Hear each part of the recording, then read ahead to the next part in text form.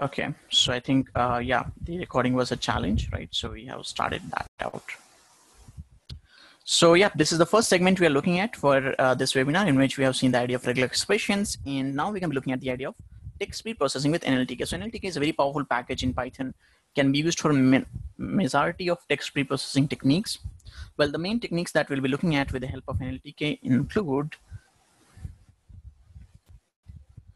we'll be looking at the idea of tokenization. How do we do that? We'll be looking at the idea of morphological analysis. How do we do that? And we'll also be looking at the idea of POS tagging, which is part of speech tagging, right? So these are the techniques we'll be looking at with the help of NLTK.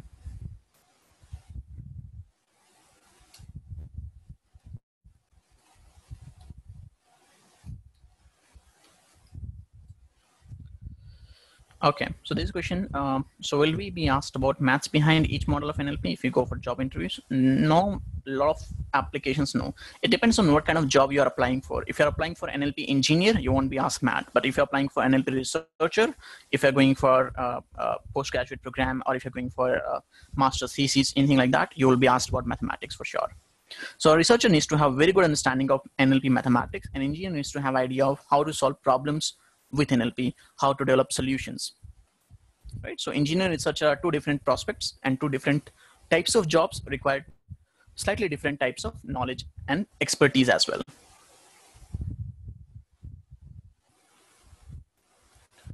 Okay, so here we go, and let's start with that. We'll import the package NLTK for this. NLTK uses many of the pre-trained, you can say, models and objects. Whenever you want to use any specific application, you need to download many of them. So here, in our case, for tokenization, we'll need one of the pre-trained model, which is Punkt. So I'm downloading that here. Similarly, for morphological analysis, we would need WordNet. So WordNet is very popular open source dictionary of text, English dictionary of multiple words and their distance, which NLTK uses for morphological analysis. And tag sets it uses for information about part of speech tagging, and average perceptron tagger it uses for part of speech tagging as well. Right? So these are the 4 sub modules that we need to download, right? So in case you're using your own local machine, you don't have to do this every time. It's just one-time thing. But if you're using Collab, every time you use NLTK, you have to do this. Okay, so if it says true, that means these are downloaded and installed properly. We are good to move forward. Let's see if I have a set of data which could be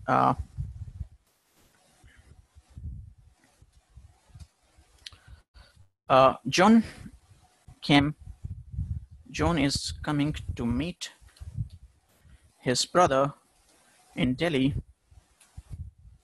from Noida, and John has a car, and Mark is enjoying reading novel, right? And Freddie is enjoying playing PUBG game, right? And yeah, something like today it's good weather, right? Now, if I have these kind of sentences, this is the text data. Let's say we want to convert this text data into chunks of words or sentences. So that's what we call as tokenization. So main thing first we're going to look at is the idea of what is tokenization, right? So tokenization is a process of converting text into a collection of sentences or words, right? It's a process of converting text data into collection, which could be list or tuple, collection of sentences or words, right? So that's what we call as tokenization. So if I have to, let's say, do the tokenization on this text data, one of the way to recognize, let's say, if I have to do sentence tokenization, I have to get a list of sentences. So if I ask you a question, how do I do that? You may say that, well, it's pretty simple. Wherever there's a full stop, that's the end of sentence, which is logical, at least for this amount of text data. Wherever there's a full stop, it's end of sentence. Wherever there's a period, is the end of sentence. So a very simple scenario could be I can do data dot split and period. It would simply split the data wherever there's a period and give us a list of sentences, which is good. And you can be happy with this. But this method is very simpler, but it may not work all the time. In a number of scenarios, period may not be only used as a punctuation. In a number of scenarios, period may be used as a part of abbreviation. It may be used as a part of salutation, email IDs, web URLs. In a number of scenarios, instead of period, maybe there's something else used to end of sentence to represent the punctuation, which could be a question mark, which could be exclamation mark. In those scenarios, this could be a big challenge. Let me give an example. Let's say Mr. Mark is enjoying the reading novel, and can you drop me email? My email ID is anshu@anshu.com. Thank you.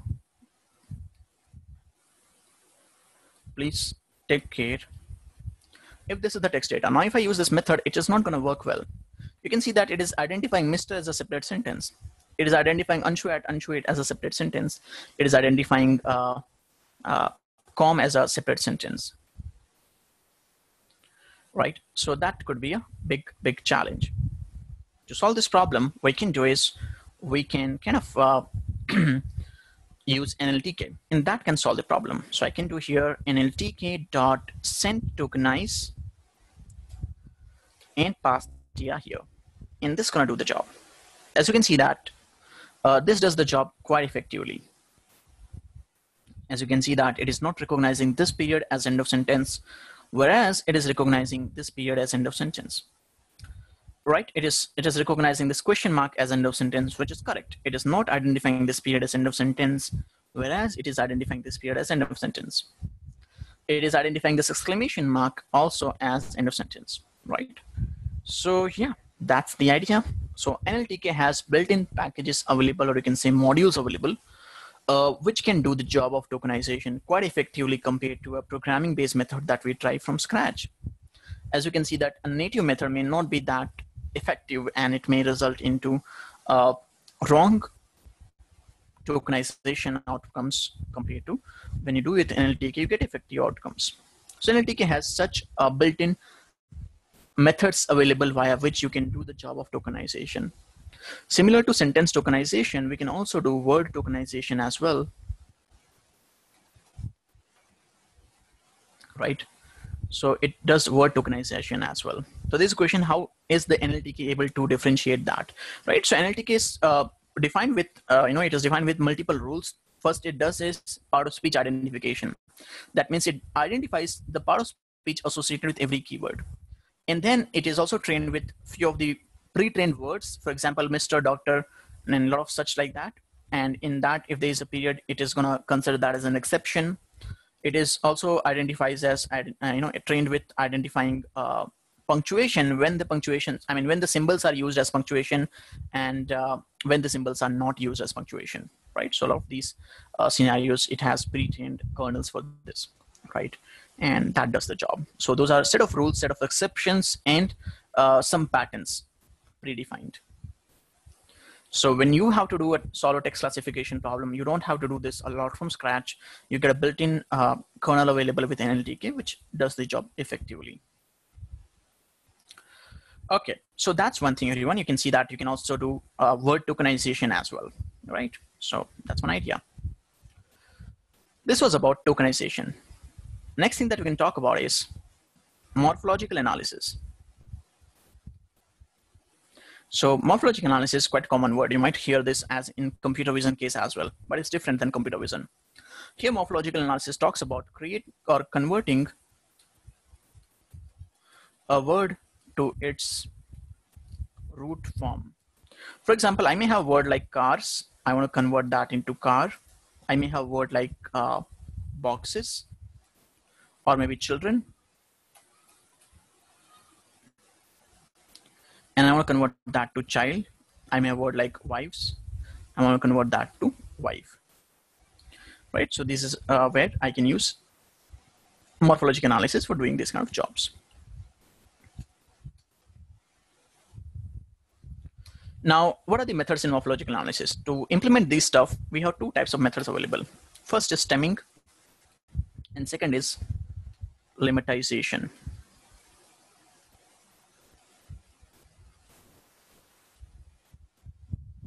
Right, so first is stemming, and the second is lemmatization. Now let's understand what is stemming and lemmatization. So these are both the methods which are used to convert any word into its core format, root form. Stemming generally is faster, but it is less accurate. So if I look back 10 years back, people used to prefer more stemming over lemmatization because stemming was faster.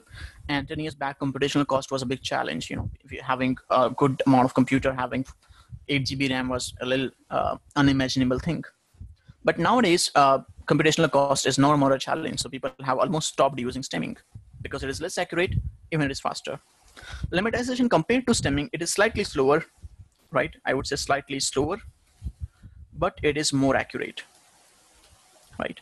So because of computational cost, old days the method was stemming, but now the much faster method is lemmatization. We'll see both of them.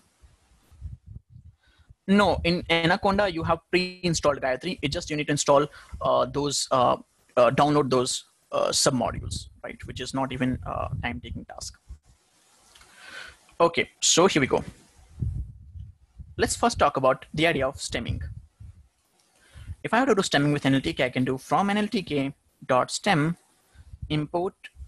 There are multiple implementation of stemmers. All of these implementations follow a different set of rules developed by a set of researchers.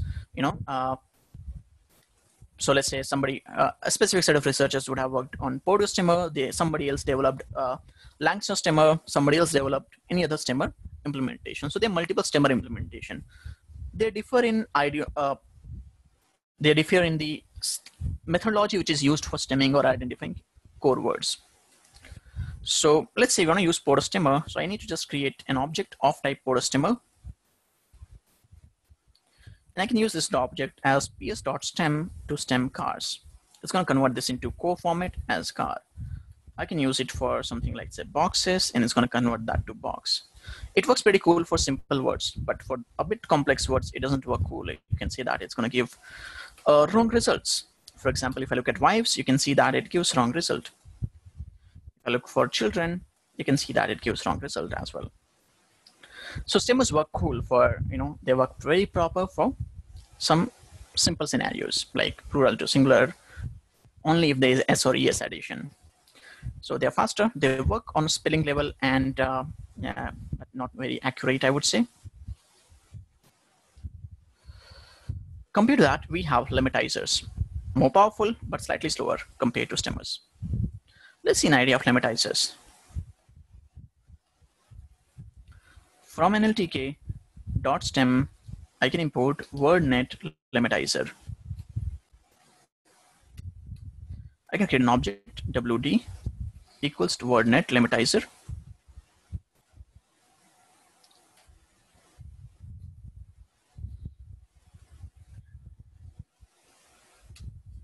And we can do wd.lemmatize.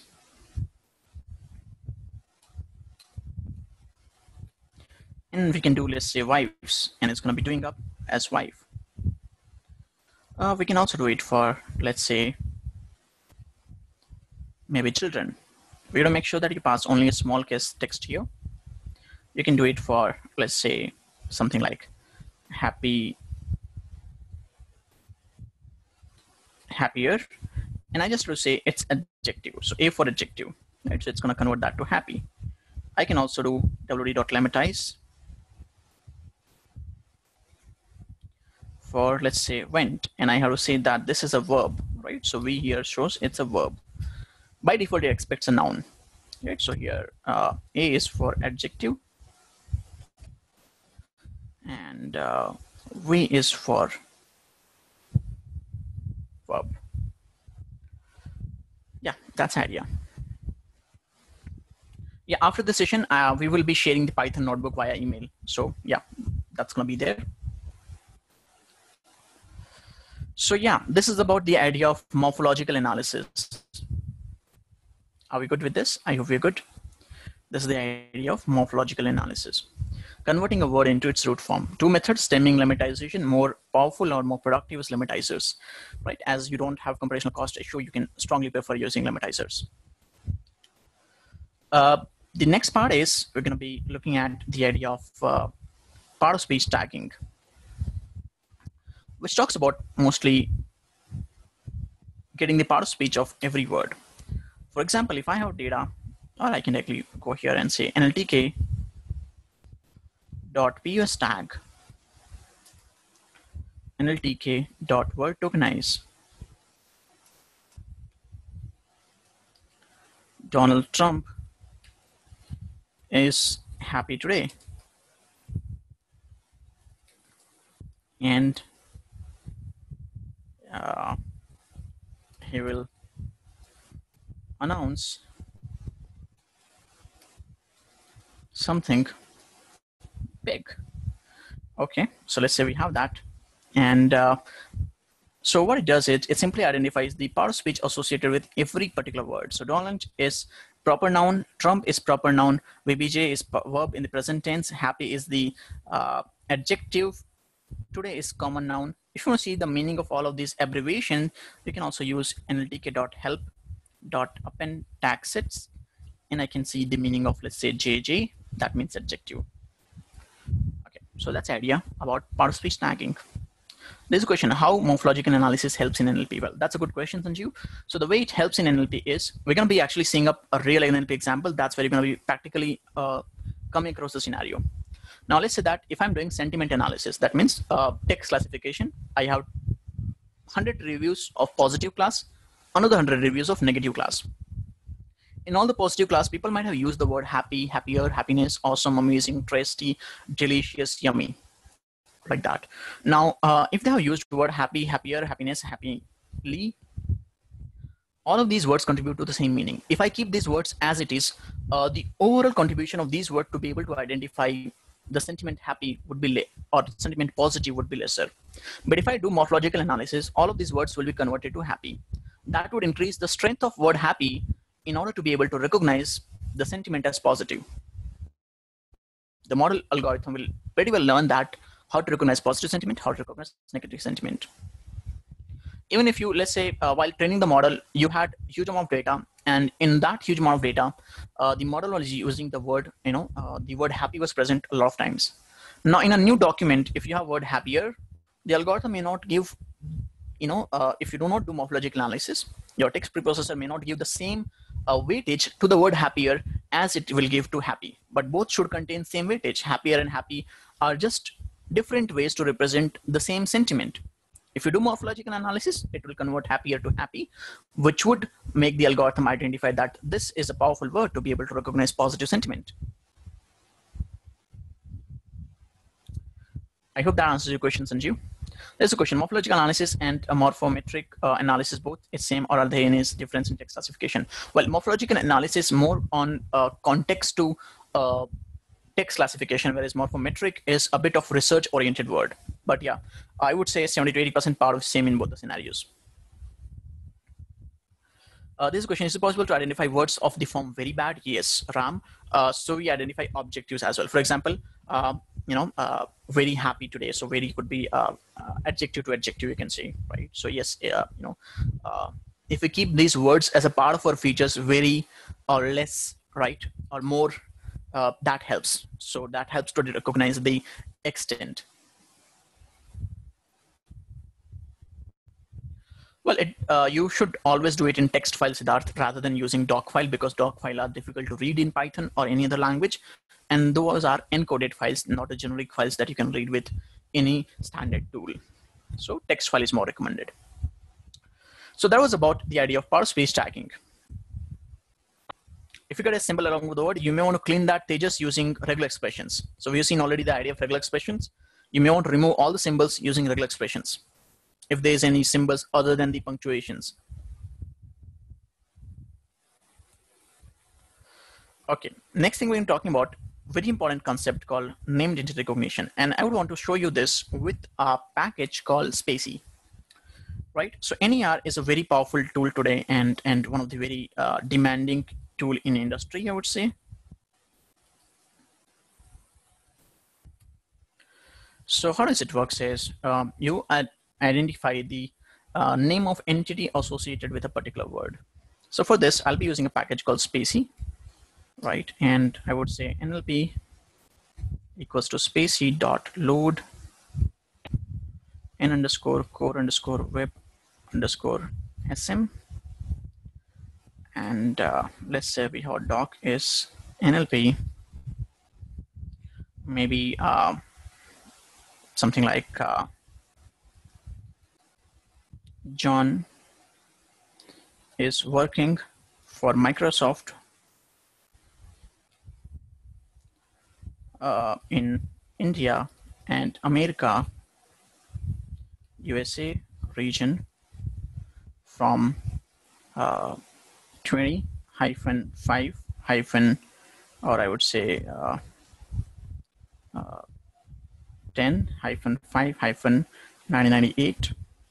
That's very old, 2018, and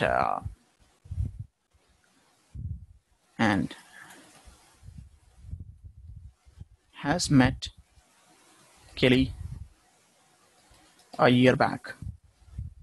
Okay, if this is my document, and yeah, so let's say I want to sort of entity recognition from this document. So I can do from Spacey import displacey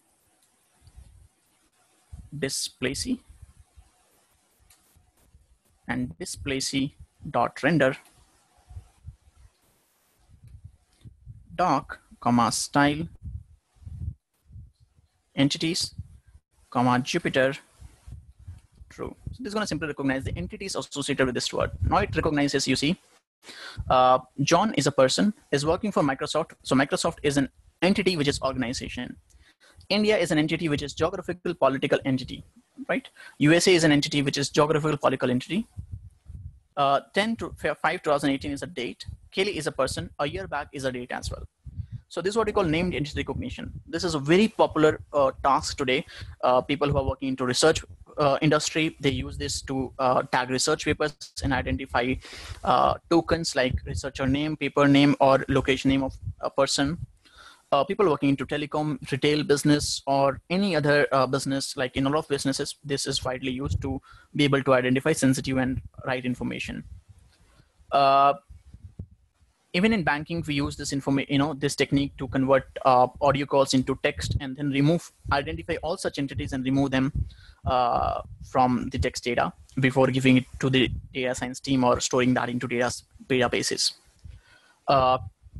Recently, I have consulted for a project where a telecom company from Southeast Asia has been doing quite similar job, in which when they send engineers to telecom towers for doing the assessment, the engineers do the assessment is what is the condition of telecom tower, and they write the report in generic format, but they don't, sometimes they forget to put geographical location. We use an entity recognition to identify the address from the text and look for Google Map about the same lat long and put that into a database. A lot of stuff like this are getting automated using NER. So NER is one of the very demanding technique today. So you can develop even custom NER for your use case as well using Spacey as a package. So NCore Web SM is dictionary, I would say, used by Spacey. Standard dictionary is English, and Core Web is like internet-based dictionary that it uses. Right? It's a file name, yes, but you have to download that. And in Colab, it comes pre-downloaded. In your machine, you'll have to download it. Okay. So style int is entity. ENT is Akanksha stands for entity. So you want to do entity recognition. That's where you have to say int. Okay, so these are some, here it comes up with some pre-trained model to recognize specific entity. Spacey also allows you to create custom entity recognition kernels as well. Right. So you can now filter this out. It gives you option to filter this out. Let's say I want to filter the name of all person. I want to filter the name of all organization. I want to filter the value of all dates. That sort of stuff filtering you can do, Fabian, to get the tokens of specific type. Fuzzy logic I'm not sure exactly whether Spacey is using that, but yes, fuzzy logic is actually used out for entity recognition to give percentage of belongingness to a specific cluster, right? But it's mostly used on the document level, not on the word level, I would say. So on document level, that means a document consists of multiple sentences or words. On document level, we use fuzzy logic, but not on the word levels. I have not come across word levels. Maybe there might be specific scenarios where it might be used on word level. But yes, I have seen a lot of examples of use of fuzzy logic on the document level, where multiple words contribute to belongingness into a specific class or category. So fuzzy logic helps in calculating the amount of belongingness of a specific document, how much it has belongingness to category A, category B, category C. So one document may talk about multiple context, and belongingness shows that which context is most important one and which context may have sub-importance or relation to this particular document. So if I have 20 context using fuzzy logic, I can map that context 1 is being discussed, and then it is being rediscussed in context 8, and it is being inferred or referred in context 7.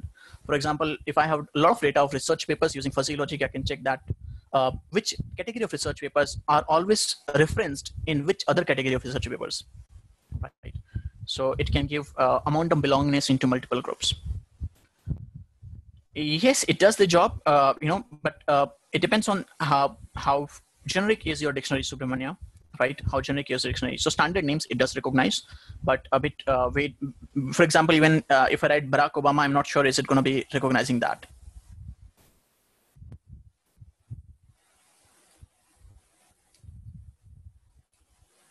Right. So this is a very I would say narrow dictionary. So you see, it is not recognizing that. I have come across this earlier as well. But if I write my name, Anshu, so I think it's going to be recognized. Oh, it says GPE, which is wrong. Actually, I'm not a geographical political entity, right? But if I say something like, let's say, a generic standard Indian name, let's say Rajesh, I guess many participants might be having this name, so it is not recognizing that. Or maybe Rohan. Yeah, Rohan is organization. So it is trained with a lot of US corpus. So maybe it is not going to be recognizing the Indian names. But yes, it Spacey gives you option to fine tune it with your dictionary, and you can define your own entity Fabian. Yes, Spacey gives you option to develop a custom NER kernel. You can make it recognize custom entities. It's a dictionary, Akanksha. Encore WebSM is a dictionary that Spacey is using to be able to infer to multiple names or name of organizations. Python will you get it as a package for language C. You can download libraries like the US Tagger and every additional package. So you don't have to download that. Python makes it quite easy. You just have to say NLP to download that. It downloads it in backend, and you don't have to manually add that to environment and all. A lot of stuff is not needed. Okay. You need to do first is like you need to actually, how do we do feature extraction menu? We're going to look at in next section, which is going to be text vectorization section, right? So maybe if you continue till the end of this webinar, you will have very clear answer to your question. So this was idea of first section, everyone, where we have checked out the idea of text preprocessing. So we have seen the idea of text data. How do you handle that using regular expressions? How do you do text tokenization? How do you do morphological analysis, power speech tagging, and named entity recognition? Now it's time to move up to the second section. So now we are starting up with this second section, which is text vectorization. Now you may have a question, what is text vectorization and why do we need that? Let's see that here. So here we're going to be looking at the idea of what is text vectorization and why do you need that. Okay, so here we go. So if you have any question, if it is not related to current context, please keep that at the end. So I'm actually looking at chat box so that I don't miss any important question. So if you have any question which is not related, if you think, or you may want to keep it for end, please do that. Right. So I'm going to take one question here. Question quality check system using NLP. I have used Spacey for matching phrases, but I'm unable to use fuzzy logic and spell mistake. If I have any idea in research paper, please share. Okay, yeah, I can actually give an idea of spelling mistake or spelling correction calculation at the end, Sapan, right? I can give an example on that. It's Preceptron tagger, Rajagopal. It's Preceptron, averaged Preceptron tagger. Okay, so there's a typo error in that. So yeah, we're gonna be sharing the deck video. You'll get access to video as well. You'll get access to the notebooks as well. So let's start with the idea of text vectorization. Here you're going to be looking at the idea of why do I need text vectorization in general. But for this, you need to have understanding of what is text classification first, right? So let's go ahead and see the idea of what is text classification in general. So text classification is about classifying multiple documents into different buckets. For example, I can classify articles into technology, sports, and fashion, or technology, sports, and news. Or it could be, yeah, that could be one example. Or I can classify emails that is coming to my organization into check, or it is admin, or it is marketing, or it is sales, or it is HR. Or classifying a feedback as it is positive feedback or it is negative feedback, right? So that gives the idea of text classification. I mean, that's the basic example of text classification, right? So anything which could be an email classification or, which could be possibly email classification, or which could be possibly document classification, article classification, tweet classification, feedback classification. All of these are part of text classification. In text classification, every entity is referred as document. For example, if you're doing email classification, every email is referred as a document. If you're doing article classification, every article is referred as a document. If you're doing tweet classification, every tweet is referred as a document. Right, so that's the idea. So this question, can we do this tagging for any natural language? Yes, technically it's doable for any language, but it's built-in available for English. For other languages, you have to build your own, right? So that's the difference. Technically, it's doable for any language. So yeah, we have already discussed the idea of what is text classification. So it's more about classifying documents into multiple sections. So let's see, how do we start with text classification, right? If I have to do text classification, how do I go about that? Okay, so let me check if I can give you one quick example of code file, but yeah, that looks a little challenging as we have scarcity of time. Okay, so yeah, first thing that you need to have is for text classification is you need to have data. So let's say you need to have raw text with labels. You need to have text data and you need to have corresponding labels as well, right? So that's the first requirement. That means you need to have text and label. For example, the example of text and label could be, if I'm doing sentiment classification, I want to classify a document into, let's say, 2 sentiment, which could be positive or negative, right? So I need to have data in this format, which could be, let's say, first document could be, I love pizza. And this is positive. Burger is bad. This is negative. Or pizza is tasty and awesome. And this is positive. So if I have to build a classifier, I need to have text data and that too labeled, right? So first is you need X. So you can think of this text documents as X, right? So this is your X and this is your Y, right? So you need to have X, which is like a set of text documents, and the corresponding labels can be thought of as Y. So yeah, that's what we need to have, raw text with labels. The very first thing for any text classification use case is you need to have text and labels, right? So that means text documents and the corresponding labels. Yeah, you may have neutral class as well, but in those cases, the corresponding words will not be used mostly or will not be getting higher weightage. Okay, so that's not a challenge, right? I mean, the neutral class might be labeled as positive or negative. In case it is labeled as neutral, in that case, you may want to generally remove that, right? You may not want to keep it. Okay, so yeah, this is the text data with labels that you need to have as a part of your training data. So your training data would always look like this. It will have documents. One document may be consisting of one sentence, or it may be consisting of more than one sentences as well. The label could be positive, negative. It could be two types of label. Why? You may have two categories like positive, negative, or you may have 5 categories, or you may have 20 categories as well. Let's say if I'm doing article classification into technology, sports, and news. Sorry, technology, sports, and politics and healthcare. So I have 4 classes or 4 categories in Y: technology article, sports article, politics article, or healthcare article. So that's the first requirement. You need to have labeled data which can be used to train the model. The second step in the pipeline of text classification is cleaning. You need to clean text data, right? So you need to clean the data and remove unwanted tokens, remove, you can say, illogical tokens, right? And remove tokens which may not be effective, right? Remove tokens which, let's say, are occurring very less of the times, maybe just used once or twice in a collection of maybe 1,000 corpus documents, a corpus of 1,000 documents, right? So these are multiple stuff that you may want to do. Remove tokens of specific type, remove tokens which have occurrence less than a specific threshold or higher than a specific threshold. So that comes as a part of text cleaning. Now, once you clean the text data, you have very clean data which you are ready to use it for text classification.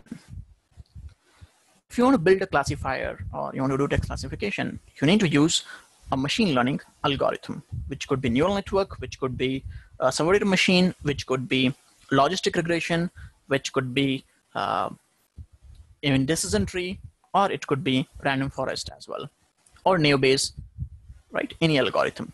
So now you want to feed this X and Y to a machine learning algorithm to do text classification, right? But the issue is that all machine learning algorithm, you talk about any algorithm, whether it is neural network,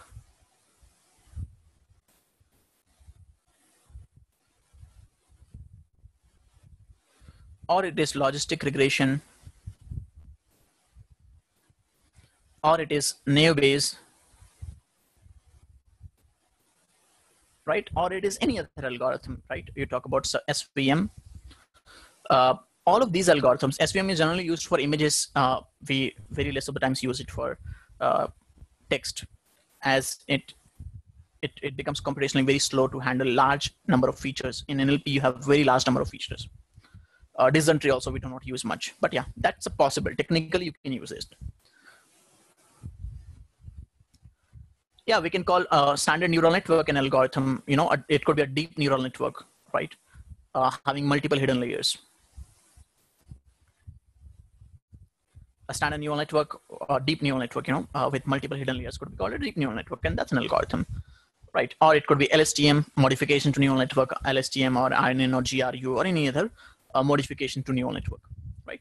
So now you want to feed data to this to do classification, but all of these algorithms, what they do is, you know, all of these algorithms that we're looking at here, these algorithms perform mathematics on data.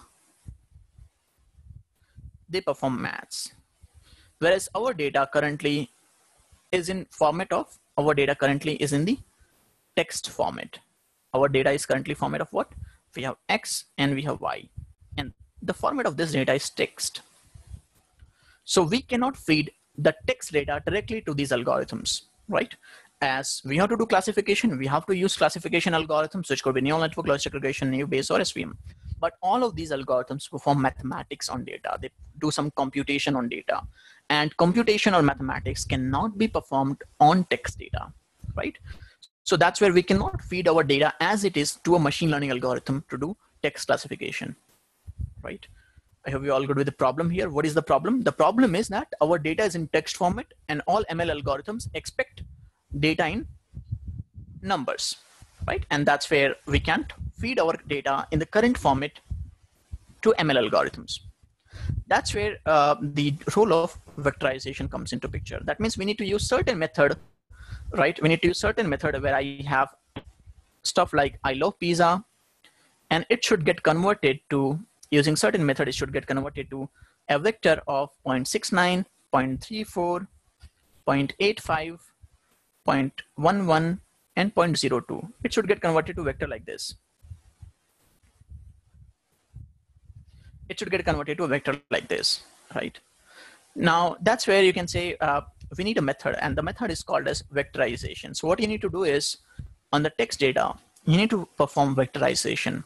Vectorization is used to convert text into numbers. And once you are able to convert text to numbers, you can feed those numbers to a machine learning algorithm, right? So the whole pipeline of text classification looks like this. You have raw text with labels, which could be X and Y. You clean X, and then you vectorize X. Vectorize X means what? You pass text to the vectorization process.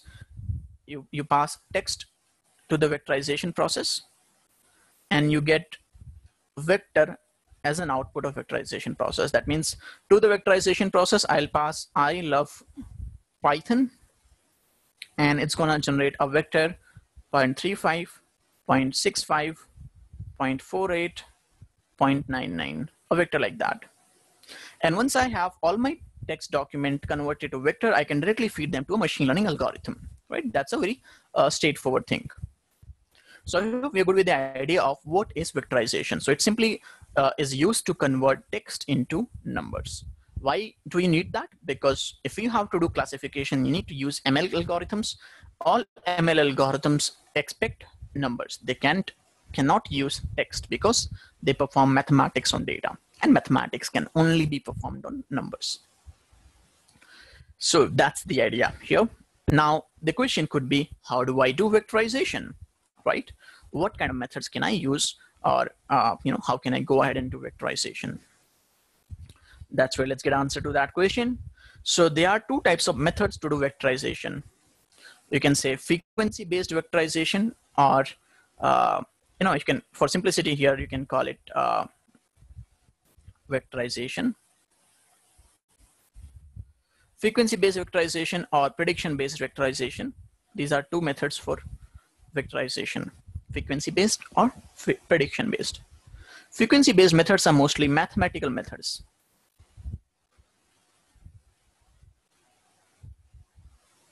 Which convert text to vectors, whereas prediction-based methods are mostly ML-based, or more precisely, I would say neural network-based methods to do text vectorization. That means your neural networks are used to convert text to numbers. Generally, prediction-based methods are more powerful and effective compared to frequency-based methods. But at the same time, they're computationally expensive. But as now we don't have issue of computational cost, a lot of enterprises are now using, you can say, prediction-based methods. The example of frequency-based method, which is what we're going to be looking at, could be, there are three main frequency-based methods. Out of that, third one we don't use. So first is count vectorizer. Second is TFIDF vectorizer. And third is co-occurrence vectorization technique. These three techniques are frequency-based methods, or you can say mathematical methods, basically. And the job of these three methods is, any of three can be used for converting text to numbers, right? So three of them do the same job, but yes, they are differently effective, right? So which is better, which is not better, that we'll see in next slide. But these are the examples of frequency-based methods. In prediction-based method, we generally use neural networks to do this job.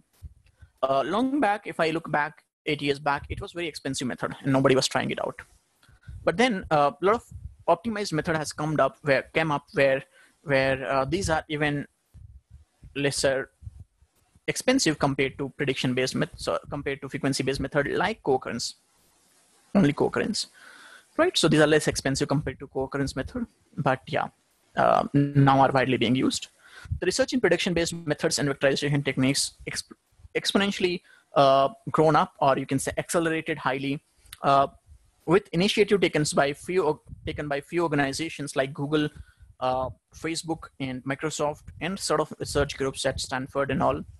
So initially, Google released the architecture and the methodology and research paper in which they released the idea of how do they do text vectorization, and they named the approach called as word to vec. Using neural network, they were converting every word into a vector rather than converting a document into vector, right? And then a research group at Stanford released a paper, and they released also a pre-trained neural network called GLOW.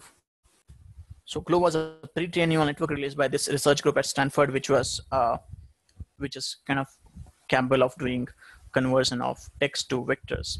And then Facebook also released a pre-trained model called fast text. These are all open source model now. And then a lot of models like OpenNLP, Elmo, BERT. Recently, the most advanced such models released by Google is BERT, which can also be used to do text vectorization. And in fact, it's mostly rather than text vectorization, it actually does this attention-based model of picking specific tokens from our corpus to process it further. Right. So these are a lot of pre-trained neural network models which can be used for the job of vectorization, released by these organizations, have accelerated the growth of NLP, or you can say the speed of research in the field of NLP. And today, a lot of enterprises, organizations, researchers use these pre-trained model and the architecture for developing high-performing text classification applications. Right. We'll not be looking at any of these, but yeah, if I show you how powerful they are, I can show an example of, let's say, fast text website, which is a pre-trained model released by Facebook. So if you look at this, if I go download models here, the website is fasttext.cc. You can see that these are 4 models which are released by Facebook. First is Wiki News. It is trained on 1 million unique words and total 16 billion tokens. That means 16 billion words it is trained with. And similarly, you can see the last model is trained with 2 million unique words, and total number of tokens which are used to train this are 600 billion tokens. So there's very huge volume of data, and the models are trained with this data, and pre-trained models are available for free to use. So this has accelerated the growth of NLP as well quite a lot in recent years. So yeah, that's about frequency-based vectorization and prediction-based vectorization. What we are interested in mainly is frequency-based vectorization. That's what we'll be looking at. Okay, and so there are 3 methods in frequency-based vectorization: count vectorization, TFIDF, and co-occurrence. Out of 3 methods, count vectorization is fastest,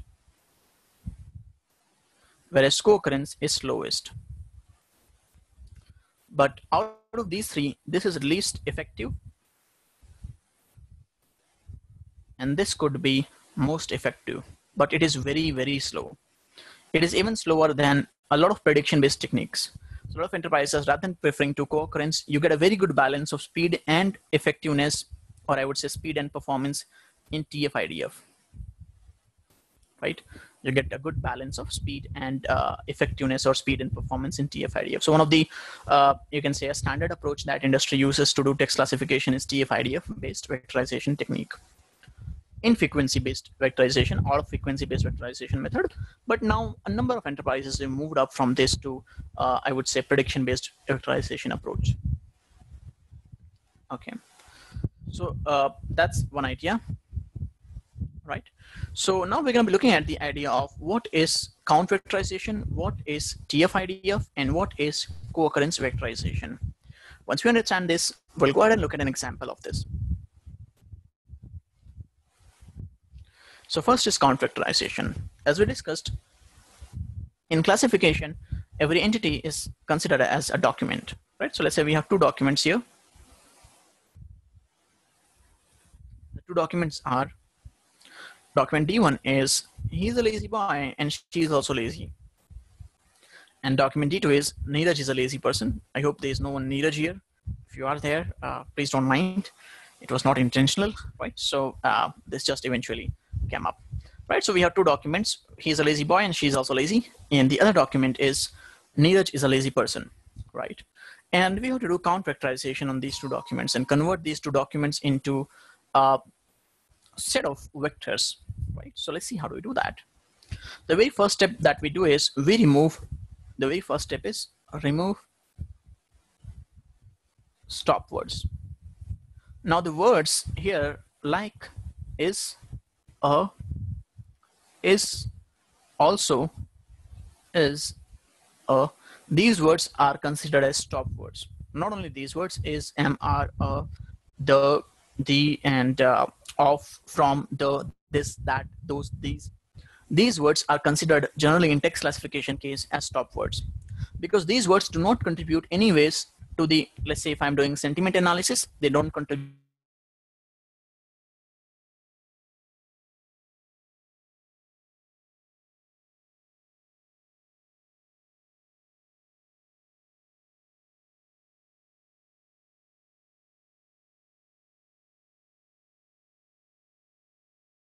of these words will be similar in positive sentiment document and also in negative sentiment documents as well.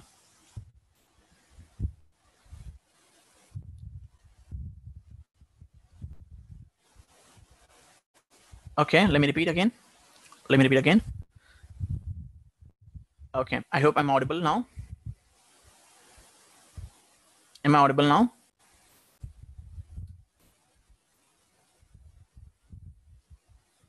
Okay. So the idea is that we were discussing about stop words. So the very first step that we do in the process of count vectorization is to remove the stop words. The words like is, am, are, of, the, this, that, these words are considered generally as stop words. Why do we consider them as stop words? Because the composition of these words remain same in every class that you're doing classification. For example, if I'm doing sentiment analysis and I want to classify the feedback as positive, negative, right? So if I have 100 documents of positive sentiment, 100 documents of negative sentiment, the composition of these words like is, am, are, of, the, this, that will remain same in both types of documents. Or if I'm doing article classification as politics, technology, or sports articles, the composition of these words is, am, are, of, the, this, that will remain same in all the three categories. And these words anyhow do not contribute to identify the type of class. For example, they don't contribute to identify whether it is politics article or sports article or uh, healthcare article. Generally, we have a standard dictionary of such stop words in English, and in Python as well. We use the standard dictionary and work with that. So first step that you do is you remove the stop words. Yeah, not is by default a stop word, but in a number of cases, you may not want to consider that as a stop word. So technically, yes, if you look at a default dictionary, it would be part of stop word. But you may want to remove the not word from the stop word dictionary, at least for sentiment analysis, I would say. For sentiment analysis, you may want to remove it. For, let's say, article classification, you may not want to remove it. There's no meaning of not in article classification, but there is a meaning of not in sentiment analysis, Akanksha. So it depends on use case. In sentiment analysis use case, not is not a stop word. It's an important word. But in article classification, it is a stop word. Repeated words will not be counted as stop words, right? For example, lazy is a repeated word, but we want counted stop words. Let's see how do we do that. So first we remove stop words, and then we create a dictionary of unique words.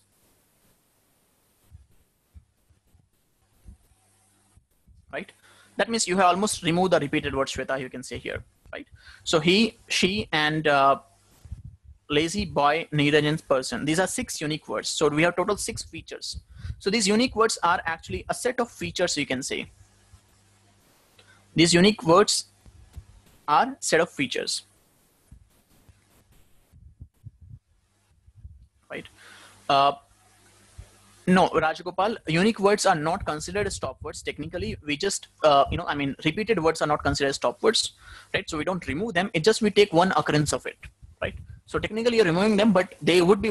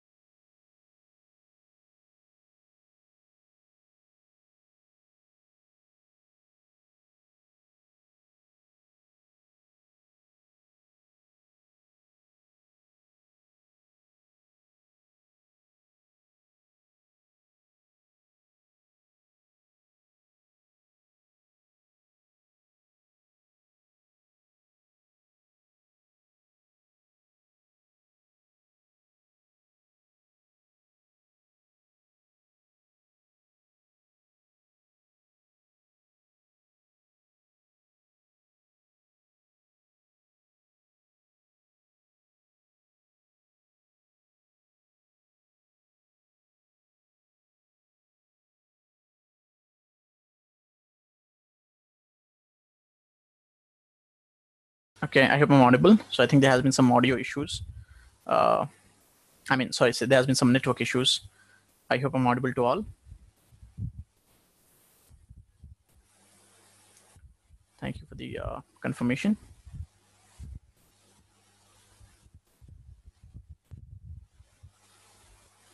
Okay.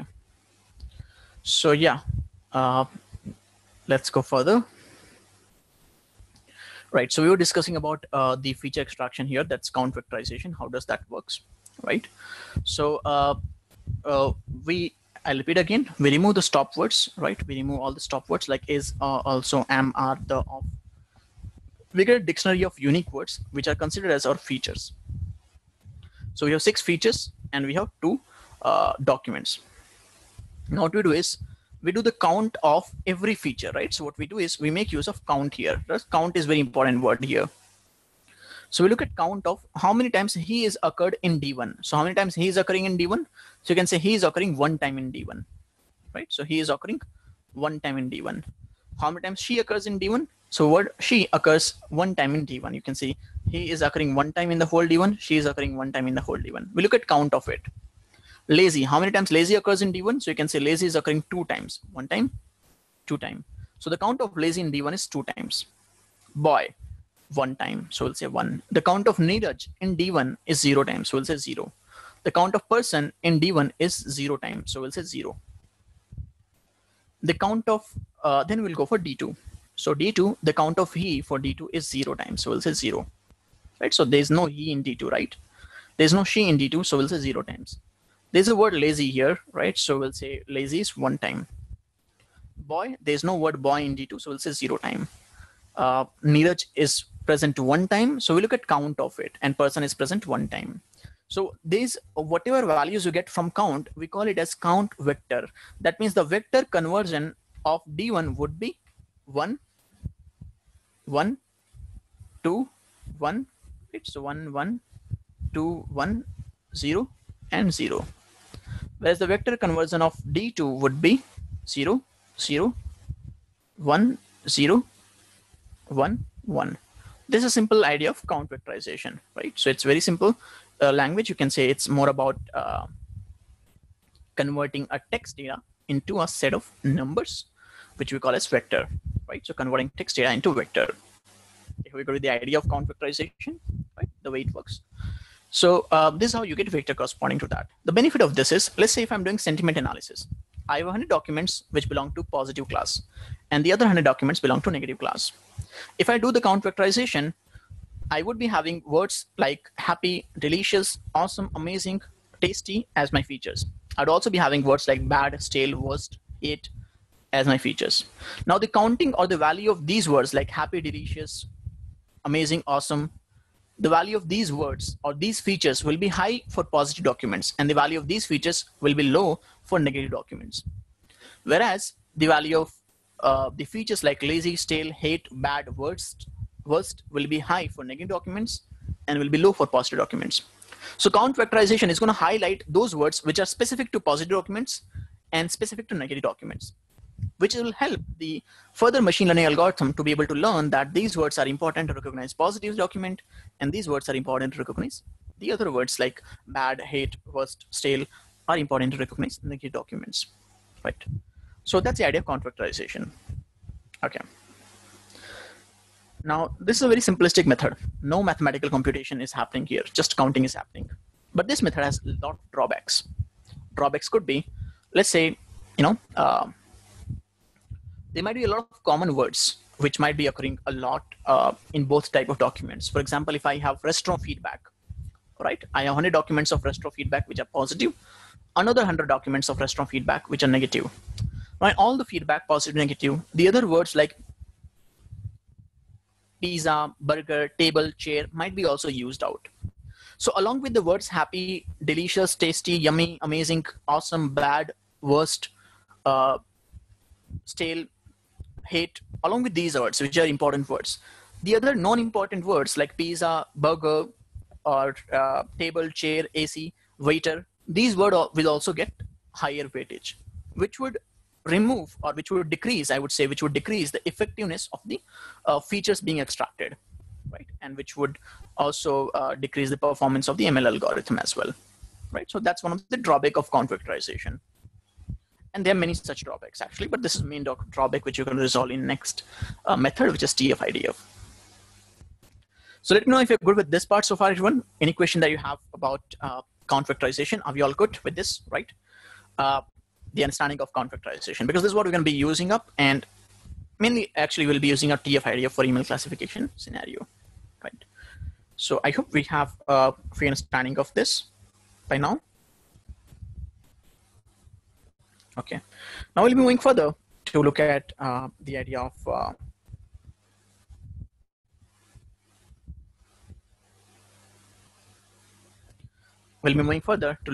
of next method, that is TF-IDF method, right? So which is what we call as term frequency and inverse document frequency. So the next method is termed as TF-IDF. So TF-IDF stands for term frequency and inverse document frequency. It just stands for term frequency and inverse document frequency. Now TF-IDF is a method which is very popular. Yeah, we're going to be actually looking at all of these methods practically as well, all of this implementation practically now, but before that we need to have fair understanding of how do we implement this as well. Okay, so you can say TF-IDF is a method which is going to be better than the earlier method, which is count vectorization in a way. Here term frequency actually represents exactly same as count vectorization, whereas inverse document frequency is something which improves the count vectorization output, and it decreases the weightage of the very popular words like pizza, burger, and table and chair, and improves up the weightage of other less popular words like happy, sad, or delicious, bad, or tasty, or amazing, like this, right? So first let's understand what is TF and what is DF, right? So you need to understand the idea of what is TF and what is DF, what is term frequency and what is document frequency. Let's see if I have three documents. One is pizza is amazing, and I love pizza. The next document is burger and pizza are friends. The third document is pizza is good to have always. And the fourth is burger is my favorite and I love burger. Now if I have to look at term frequency and document frequency, so term frequency is what? How many times a word occurs in a particular document is the term frequency of that word for that specific document. For example, what is the TF if I look at TF of pizza? So TF of pizza for document D1 would be how many times it occurs in document D1. So you can say in document D1 it occurs 2 times. So TF of pizza for document D1 would be 2. TF of pizza for document D2 would be 1. TF of pizza for document D3 would be 1. And TF of pizza for document D4 would be 0.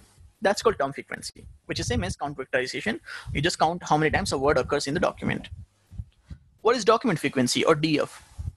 DF is not counted document wise. DF is in how many documents this word has occurred. So for example, if I have to look at DF of word pizza, DF of word pizza for all the documents. So in document D1 it's present, in D2 it's present, D3 it's present, D4 it is not. So DF of pizza is 3. That means it is present in 3 documents. DF of burger is not in D1, yes in D2, and no in D3 and yes in D4. So DF of burger is 2. DF of, let's say, amazing, it is only present in D1, so it is 1. And DF of love is 2, right? So that's called document frequency. It's present in D1 and D4. So that's called document frequency. Using term frequency and document frequency, we calculate TFIDF using the formula, this one, weight equals TF multiplied by log of capital N by DF, right? So log of capital N by DF, right? So there's a formula we use. And this formula calculates TF-IDF for every word of every document, right? So the benefit is, as DF is in denominator, right? DF is in denominator. You see capital N by DF, where capital N is the total number of documents. So the words which are very frequently used, like pizza, you see pizza is very frequently used. It will have higher DF. That means 1 by DF for pizza will be very low, but for amazing it will be very high, right? 1 by DF of pizza will be very low, 1 by DF of amazing will be higher. So you can say inverse document frequency is surpassing most commonly used word like pizza, table, chair, burger. It's surpassing them and decreasing their weightage down, whereas it is keeping the weightage of slightly less commonly used words like amazing and love, and mostly amazing. And it could be, let's say, other words like maybe good. So the DF of good is also 1. The DF of maybe you can say favorite is also 1, right? So you can say 1 by DF of pizza, burger will be low, but 1 by DF of amazing and good and favorite will be high. Low will be also eventually low, right? So taking inverse document frequency improves the overall vectorization outcome by surpassing the weightage of very commonly used words like pizza and burger and table and chair, as I said, right? That's where inverse document frequency helps, and TF-IDF becomes a better vectorization method compared to count vectorization. Okay, so that's the idea of TF-IDF vectorization. How does that works out? The next method is, last method of frequency-based vectorization is co-occurrence vectorization. Co-occurrence vectorization is a method in which we use all the words without removing stop words and map that with all the words. The difference of this method compared to previous two methods is, in previous two methods, we were converting a document into a vector, but in this method, we convert a word into a vector, right? So let's say we have 4 documents. D1 is he is not lazy, D2 is he is intelligent, D3 is he is smart, and D4 is he is not intelligent, right? These are the 4 methods that we have, okay? And which is D1, D2, D3, D4. What we do is we arrange all the words, he, she is not lazy, intelligent, smart. We arrange all the words in row wise and in column wise. Then we look at how many times he and he are co-occurring together in the same document, right?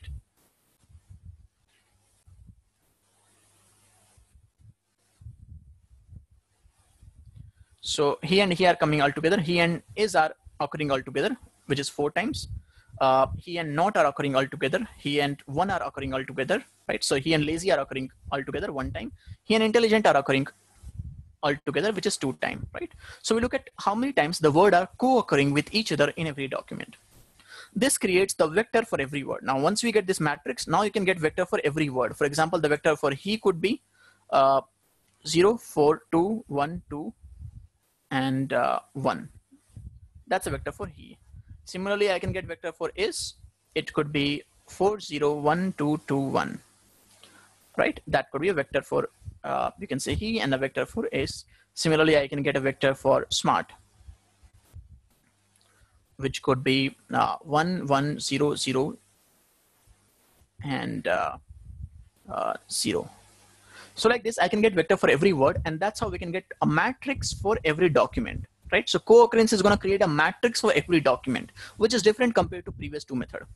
In previous 2 method, it were converting, the previous 2 method, it was converting simply, yeah, there's a 0 here as well, right? In previous 2 method, it was converting mostly a document into a vector, but in this method, a document will get converted to matrix. If there are a lot of documents, there will be a lot of matrix. This makes, or this increases the computational cost associated with vectorization, right? And also with machine learning algorithm as well. I mean, if I train the model. So that makes co-occurrence vectorization method as a very expensive method. And this is just 4 documents. Imagine if I have 10,000 documents and length of every document is 100 or 200 like that. The number of all the words would be quite heavy, and I will have very bulky matrix to process. So this process makes co-occurrence vectorization as a very expensive process, right? And that's where it becomes difficult to use this method. And a lot of people, rather than preferring this method, go ahead with prediction-based embeddings, right? Prediction-based vectorization techniques. Okay, so yeah, that's more of idea. Okay. Yeah, so it's like he and he. In how many documents he and he are occurring together, Ankita? So you see, in no document he is occurring with he. So he and he are co-occurring with each other 0 times. He and is are co-occurring with each other 4 times, right? So in 4 documents, one document he is, he is, he is, he is. So 4 times he and is are occurring together. He and not. In this way, he and not is there. He and not are occurring together. So he and not is 2 times like that. So it's a co-occurrence value, right? So this idea of co-occurrence vectorization, right? So this was the section 2, everyone, and where we talked about the idea of vectorization techniques. So whenever I have to do text classification, I have to use text vectorization method. So we'll now be using this pipeline here. And moving up to the third segment, which is going to be programming part, and which is where we're going to be looking at the idea of text classification, right? So now we're going to be looking at a practical example of text classification on email classification dataset. So now we're going to be starting up with section 3. In section 3, we can talk about text classification, right? In the previous section, we talked about the idea of vectorization and how do we do that. Now we'll move to classification, where we will see an example of 20 news group dataset, and that's a dataset of around 11,000 emails, and all the emails are labeled. So we have to use that labeled data and develop a classifier which can learn from the labeled data. And for any new document or if in any new email, it should be able to classify the category associated with that email. So here we go, and let's get started.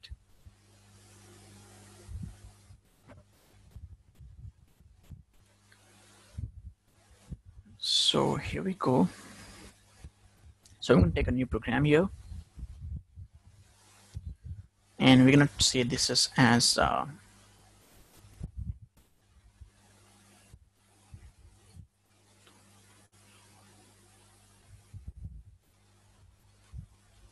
I would say email classification on news group dataset. Okay. So we're going to be using a few packages here. I'm going to be importing them up. So import RE. We're going to be also using from sklearn import datasets. From sklearn dot feature extraction dot text, we're going to be importing TFIDF vectorizer, right? So that's a vectorizer we're going to be importing here. And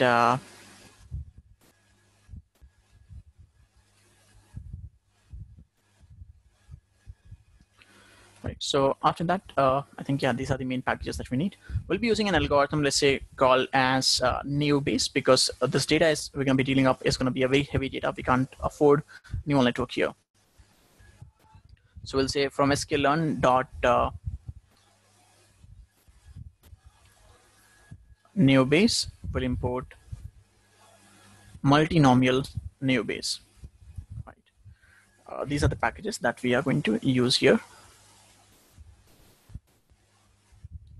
Okay, and yeah, so these are the packages that we need so far here. So first, let's load the data. So we'll say train data is datasets dot fetch. So you don't need to have this dataset; it's already available with scikit-learn, and I can just mention here subset as train. So I can get this train data by default. We also have test data also available here as well, which we can as well use. But at this point, we'll by default load only the train data. And yeah, From this trained data, we'll extract the features, that means the text documents and the label as well. So I would say X as trained data dot data and Y as trained data dot target. And names I would say is, or I should say class names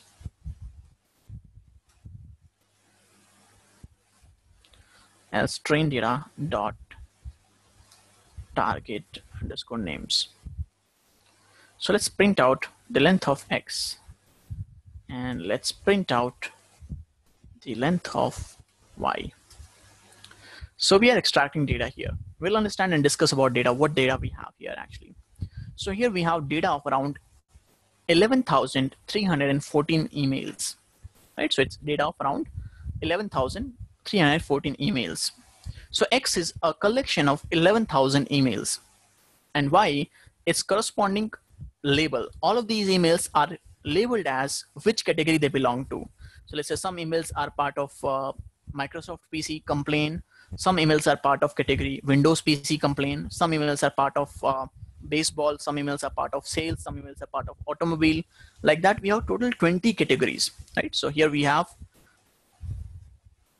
data, or you can say email belonging to 20 categories, right? So I could print them out. So you can say print class. I can simply say class. So all our email belongs to these 20 categories. Let's see one of the email. So if I print X of 0, so you see the length of X is what? 11,314. If you print X of 0, so X of 0 is an email. You can see that this is an email.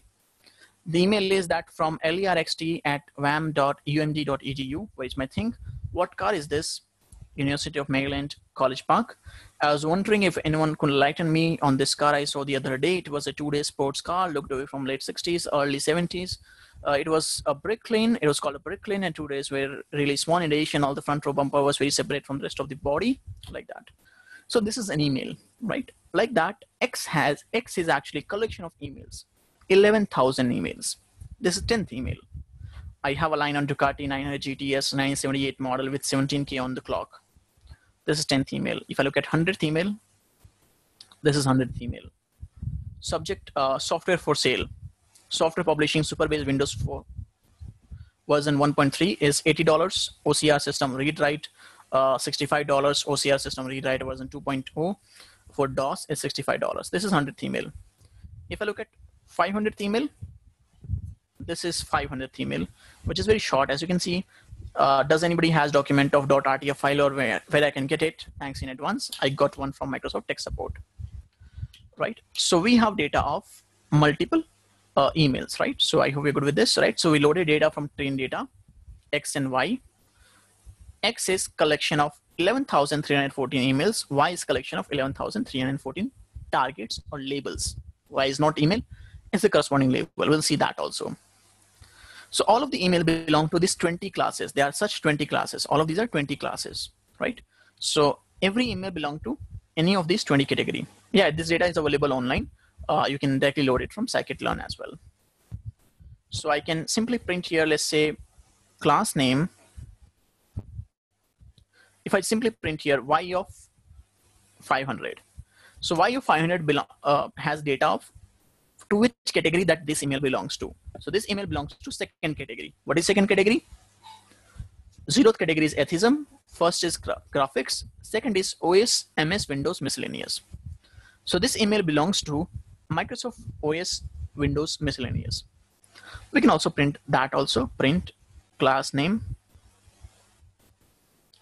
of Y of 500. So this belongs to second category, which is computer OS, MS, Windows, miscellaneous. If I look at 800th email, this is 800th email, which is very small. As you can see, it's nothing almost. It's from University of Chicago, astronomy and physics. And this email belongs to automobile and has nothing in it. So this is, you can say, a junk email, you can think of it. If you look at 1600th email, this is a little lengthy email, 1600th email, right? And you can see that here we have data of, looks like Kami Tremeser quoted from a few sources. They wrote something, I will attempt something like that. And if you look at 1600 email, which category it belongs to, so 1600, this belongs to 19th category, which is a religion talks. So this is more of religion based email, right?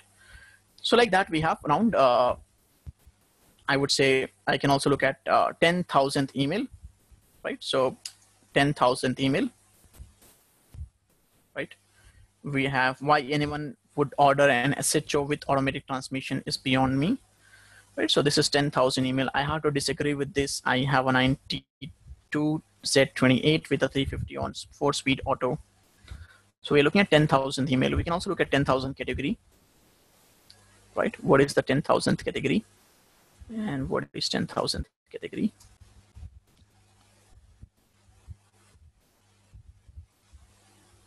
Okay, so it's autos. That means it's part of automobile email. So we have total size, as we have seen, 11,314, right? So the total we have, if I have to print that, you can say print length of X and print length of Y. So X is our features and Y contains the digit which represents the category number to which it belongs to. So 11,314 is the size of data that we have. So that's what we have as a part of X and Y. So X is corresponding corpus, which is text, and Y is corresponding label or target name, the category name to which it belongs to.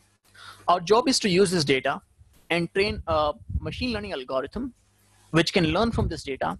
It can learn that how emails of different categories, for example, how to recognize emails of computer graphics, how to recognize emails of Microsoft Windows miscellaneous, how to recognize emails of category IBM PC hardware, Mac hardware, Windows X, for sale, automobile, motorcycle, sports baseball, sports hockey, cryptography, electronics, medical, space, religion, Christian, politics, guns, politics, Middle East, politics miscellaneous, and religion miscellaneous. So these are multiple categories that belongs, right, that are here. We have such 20 categories here. So we have 11,000 emails. Every email is having certain corpus or text available, and it is labeled as that it belongs to a specific category, right, which is any of these 20 category.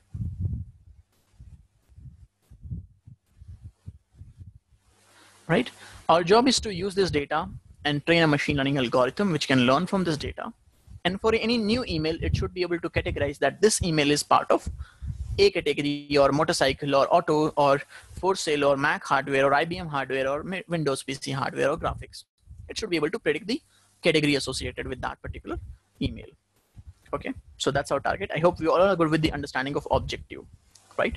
What is the business objective here? What is that we have to achieve, right? So what is that we have to achieve is that we have to build a classifier which can learn from this data, and for any new email, it should be able to predict to which category it belongs to.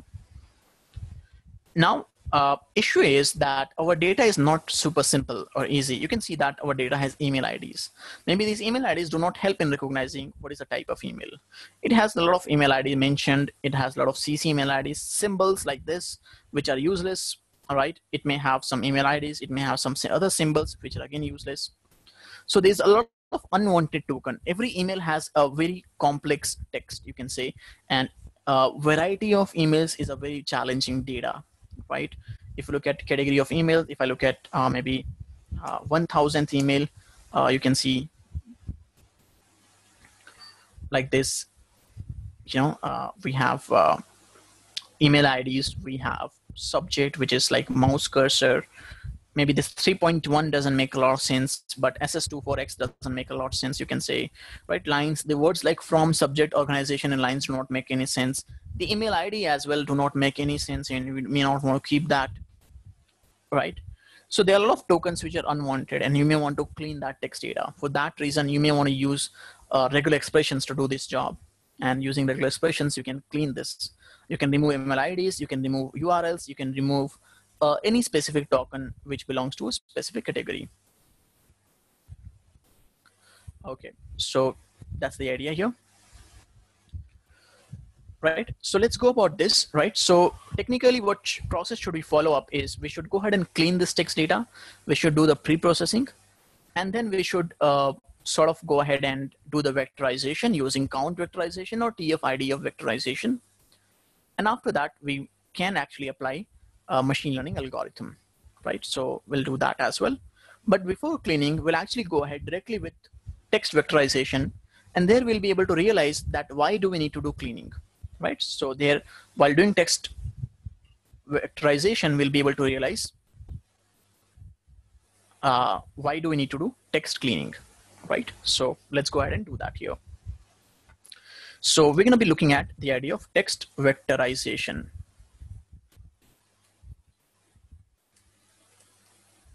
Okay. Now for this, we're going to be using a method called TFIDF, as we already imported the object of TFIDF. We're going to be doing that. So we can create an object here. Let's say TFIDF equals TFIDF vectorizer. We're going to pass certain attributes, which could be, let's say, lowercase is true. We're going to convert every token into lowercase so that happy with capital H and happy with small h should not be considered as a separate token, right? We want to put here stop words as English. So it will use a built-in standard sklearn dictionary to remove the stop words. We'll not here use any other right? We can also put here analyzer as word. That means it will not do symbol analysis and all, right? So it would make it more effective. So now here we can go ahead and first remove all the stop words and get the unique set of features. For that, we just need to say TFIDF.fit. Now this is very huge volume of data, right? 11,000 emails, think about it, it's a very huge volume of data, right? So let's check it out here. You're gonna be able to see that here, right? So if I do TFIDF.fit, it's gonna be training that out, and we're gonna be getting a TFIDF trained object. We are only talking about vectorization. We have not yet started ML so far.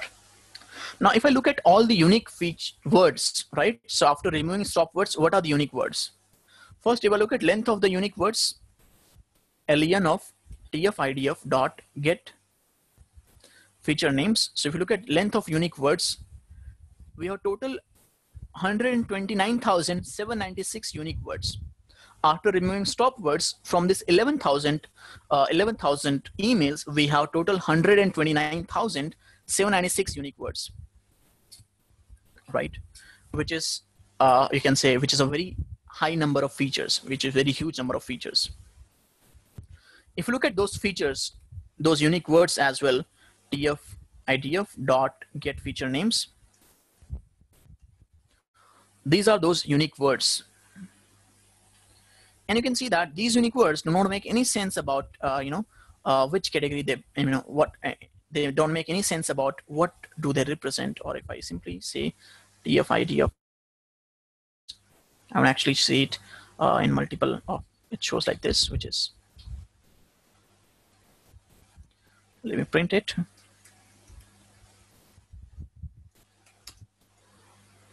Right. So these are unique features that we have. You can see these are unique features that we have.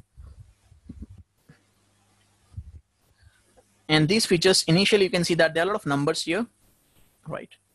And these are a lot of numbers here, right? So, and then we have a lot of tokens. Let's say now if you look at this, correspondent, correspondence, corresponding, correspondingly, corresponds. Now, if you would, these all are considered as separate features, right? Correspondent, correspondence, corresponding, and correspondingly, and corresponds. These all are being considered right now as separate features. You can say that corridor and corridors are being considered as separate features. Now, these features, you can say that here multiple features are representing the same meaning, right? So we don't want to we may not want to have these words, containing the same set of meaning, right? So here we should have done lemmatization and stemming, or stemming, any of these method, and that would have cleaned this data, and that would have given us a good data set as an outcome. Okay, there's a question from where Yeah, all you see the 11,314 emails are data set, and we have taken that data from scikit-learn. So scikit-learn has a reference to the data set. Whenever you run the code, it's going to be downloading this data set from repository, which is on scikit-learn's repository, and from sklearn you can get that out, right? So you can see that it's a data set of 11,000 emails. You can get that from sklearn. You can also load a similar data from text file as well. It could be a CSV file, or it could be a SQL database table also, right? Technically, you may want to load it from there. But this data set that we are using currently, it's a built-in data set available, and the reference to that is available with scikit-learn. Yeah, you can also get a lot of similar data sets from Kaggle as well. It's a very good source of data sets. Okay, so coming down here, you can see that we have 129,000 features. Now, these volume of features are very high. So one of the things is that we have a lot of features which are not useful, which are not logical at all, right? That's one challenge, right? All of these numbers do not anyways contribute to identify the specific type of document or specific type of email. Other than that, the other big challenge is we have 129,000 features, right? We have 129,000 features and 11,000 documents. Let's take a round figure here and do a general calculation. If I have 10,000 documents, right? So I have 10,000 documents. So we have 10,000 documents, let's say. So can I say that in 10,000 documents, you can easily expect 100,000 unique words? Those could be considered as features. For example, here in 11,000 documents, you have 129,000 features or unique words. Now, if you keep this much of features, what is a big challenge here? If I have 10,000 documents, and with that, if I have 100,000 unique features, let's say the value of every TFIDF is represented by a float 32. Generally, it would be represented by float 64. But for simplicity, let's say float 32 value. Now, float 32 means 32-bit size is the size of every TFIDF output. Now, 32-bit size means it's 4 bytes. That means every value of TFIDF is capturing 4 bytes of memory in your RAM. And if you have that for 10,000 documents and 100,000 features, so 4 into 10,000 into 100,000, it's going to make it a 4 GB of data. That means your whole vector after vectorization process, the feature vector is going to be of size 4 GB. That's going to be very huge data. And imagine if you process that with a neural network with a lot of hidden layers and neurons, it's going to be computationally very expensive. It's going to be taking a lot of time to process that and train the model, right? So if you keep the number of features as high as, let's say, 129,000 words, it's going to be very expensive for you to train that model. At the end of the day, even if you train the model, as the number of features are very high, you're going to have easily an overfitting model, right? So these are challenges, right? The challenges are that when you have a high number of, if you don't do text cleaning or if you don't do text pre-processing, you will end up having large volume of features, which would make your training unnecessarily expensive. At the same time, it will result into an overfitting model. Secondly, you will have a lot of unwanted features like this, which are not at all useful features. You may want to remove them, right? So for this reason, you need to actually do text pre-processing, and that helps out a lot in improving the number of features. All right. So let's now go back and do text cleaning here. So we'll go back and do text cleaning here, right? I hope we have understanding of why do we need to do text pre-processing and cleaning, right? We can do a lot of stuff with this data set. It's a very opportunistic data set, I would say, and there's a lot of opportunity about doing text cleaning and pre-processing. I would say a very simple example of, I'll show a very simple example of using regular expressions. So let's say if I have X, what I can do is I can say for doc in X, or I would say for I in range of length of X, we would say doc equals to X of I, doc equals to RE dot sub. We can first try to remove all the email IDs. For that, we can say anything between, an email ID may contain anything between A to Z, capital A to capital Z, 0 to 9, dot underscore, Plus it needs to have @. So we are writing code here to remove email IDs. Then add anything between A to Z, capital to capital Z, 0 to 9, dot, underscore, up to the end of word, right? And we want to substitute that by null in the doc, right? So here is the code to remove all email IDs. We can also remove all the tokens which are only consisting of numbers. So anything which starts with a number, I.sub. If there's anything which starts with number, so anything between 0 to 9. If there's any number out there, we want to remove it, right? So anything between 0 to 9 is there, and we want to sort of replace it, right, up to the word end. We want to replace it by null, and in the doc, and removing tokens having numbers. We can also write code to remove special characters and symbols as well. At the end, we'll say x of I as doc. Let's do this and see that are we able to reduce the number of features?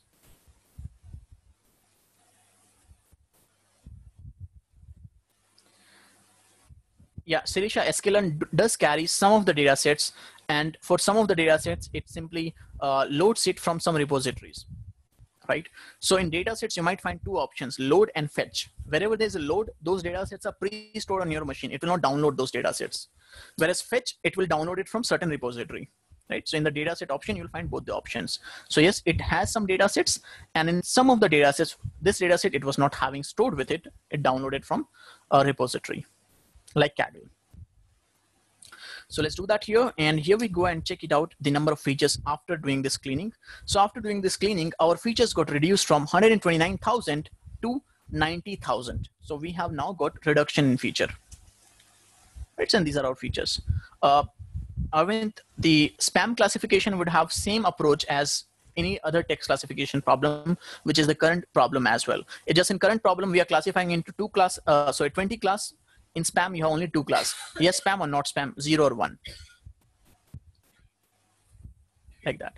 That's the only difference. Right.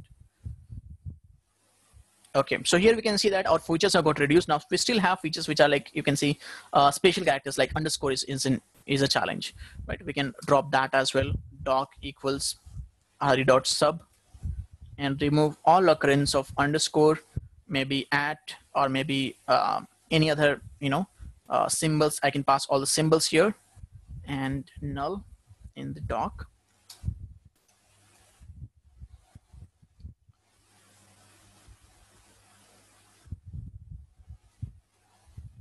Yeah, we are removing those words which are ending with 0 to 9. So it may happen that yes, Shweta, it may happen that there might be some tokens which might be only numbers and may be important for recognizing a specific one. So we need to actually do a bit more study of the data set and recognize such things, and based on that, write better regular expressions.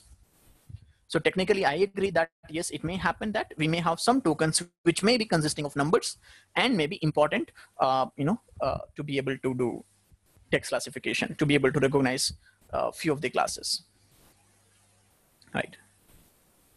So yeah, that could be the case. Now you can see that here. Now we have letters like A, like this. Now you see, again, we can do filtering is that if there's any token which is having size less than 20, I don't want to consider that as a feature, right?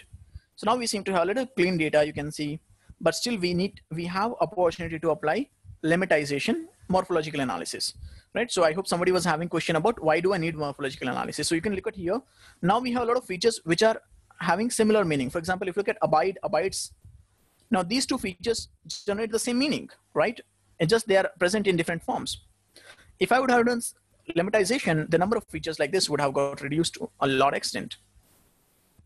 For example, you can see abridged, abridgment, abridgments, abridging, abridgment, and like that. So these are different features which have different form. Same feature which has different form, right? For example, you can look at here acceleration, accelerator, accelerators, accelerator, acceleration, like that, right? So this is what happens. If you do proper cleaning, you will have a good feature set which would result and help you out to get a good text classification model. right? So yeah, that's the idea. At this point, we have 88,000 features, which is again heavy, and we need to do proper cleaning using regular expressions, using lemmatization, using stemming, or lemmatization or stemming, any of these two. And uh, you can prefer using lemmatization. We can also do other cleaning techniques like filtering the nouns. Let's say nouns in a lot of cases may not be helpful. So you may want to filter them out. In some cases, you may want to keep it. Let's say if you're not doing Windows or IBM PC, then nouns are important. But you may want to filter verbs. Verbs may not be important, right? You may want to filter out some adjectives that may not be important. At least for this case, if it is sentiment analysis, adjectives may be important, right? So that could be part of speech-based filtering. You can do filtering based on size of the word. You can remove lemmatization based cleaning you can do, right? So these are a lot of opportunities that we have to be able to clean this. On that, we can also put document frequency based filtering. For example, I can put a limitation here, min df equals, let's say 10. That means we have 20 class classification, we have 11,000 documents. Instead of 11,000, let's think of it as a 10,000. Even if you think of it as a 10,000, for 20 documents, that means for every class, we'll have around 500. We'll have around 500 documents, right? So if I try to plot that here,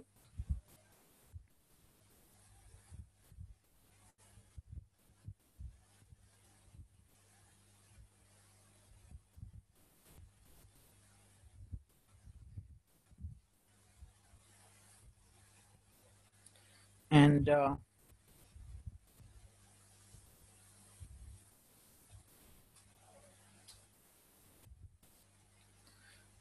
so you can see that these are 20 classes, 0 to 20, right? I can also import actually PL, import matplotlib.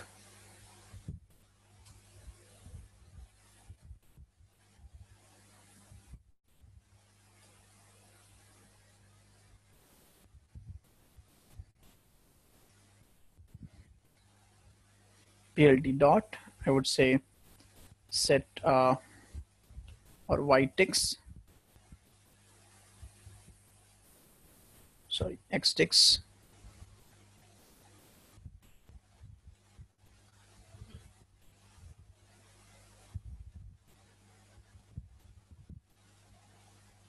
So these are the 20 classes we have. If you look at the number of on xtext, I tend to convert value to axis units. Okay, the xtext is not working, so that's fine.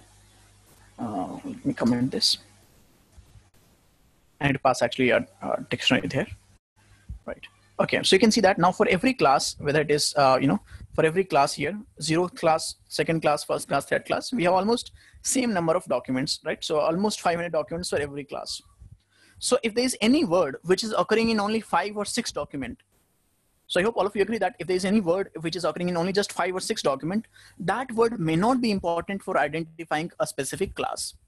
So here I can, as we can see that every particular doc category has at least 500 documents around, right? So if there's any word which is occurring in less than 10 documents, maybe 5 documents or 6 documents or 8 documents, may not be important word for identifying the specific class. Similarly, if there's any word which is occurring in more than 95% of documents, right? So I can put 9.95 as a threshold. If there's any word which is occurring in, let's say, more than 10,000 documents, that means it's almost occurring in every category. That also may not be important for recognizing the class associated, right? So I can put a filter like min df and max df. You can put in terms of integer. You can also put in terms of percentage as well. So now you can see that our features are reduced to only 13,137, right? So putting this filter actually helped a lot, right? I can also increase this filter to, let's say, 15. So we got our features reduced to only 9,799 features. So from 129,000, we now have only 9,799 features, right? And that means now it's a little affordable size, which we can go ahead and create a vector and feed it to a machine learning algorithm. There's a question, how can I differentiate a normal number and a date time? Every number is tagged as a cardinal, right? So yeah, that's correct, right? In that case, Vanitha, you can use named entity recognition, right? So which is like this technique you see. Uh, this technique. NER helps you out to recognize which number is representing a date and which number is not representing a date, right? So NER-based filtering can help you out to identify specific entities and tags. And then you can filter out those numbers which are not dates and keep those numbers or those entities which are actually dates. I hope this helps you out with that. This answers your question, right? So yeah, this is one of the approach which you can, deal with this scenario. So yeah, that's the idea here. So we have put some filters. Still, as I said, that there's a lot of opportunity to improve this result by, doing better regular expression-based cleaning, lemmatization, and part speech-based filtering as well. But we'll go ahead and create a vector now. So it's time to create a vector now. So we'll say that x2, which is TFIDF dot transform x, and we're going to say it to array. It's going to be converting that into array format. If you look at print x2 dot shape, this is the shape of our transformed array, which is like you can see 11,314 documents, comma 9,799 columns, right? So that's the shape of our array output. So now our data is converted from text to numbers, and we are good to go ahead and feed this out to a machine learning algorithm. If you look at any of the numbers here, right? For example, if I will show a 0th document, so 0th document looks like this. Maybe I can print out a few of the values out of it.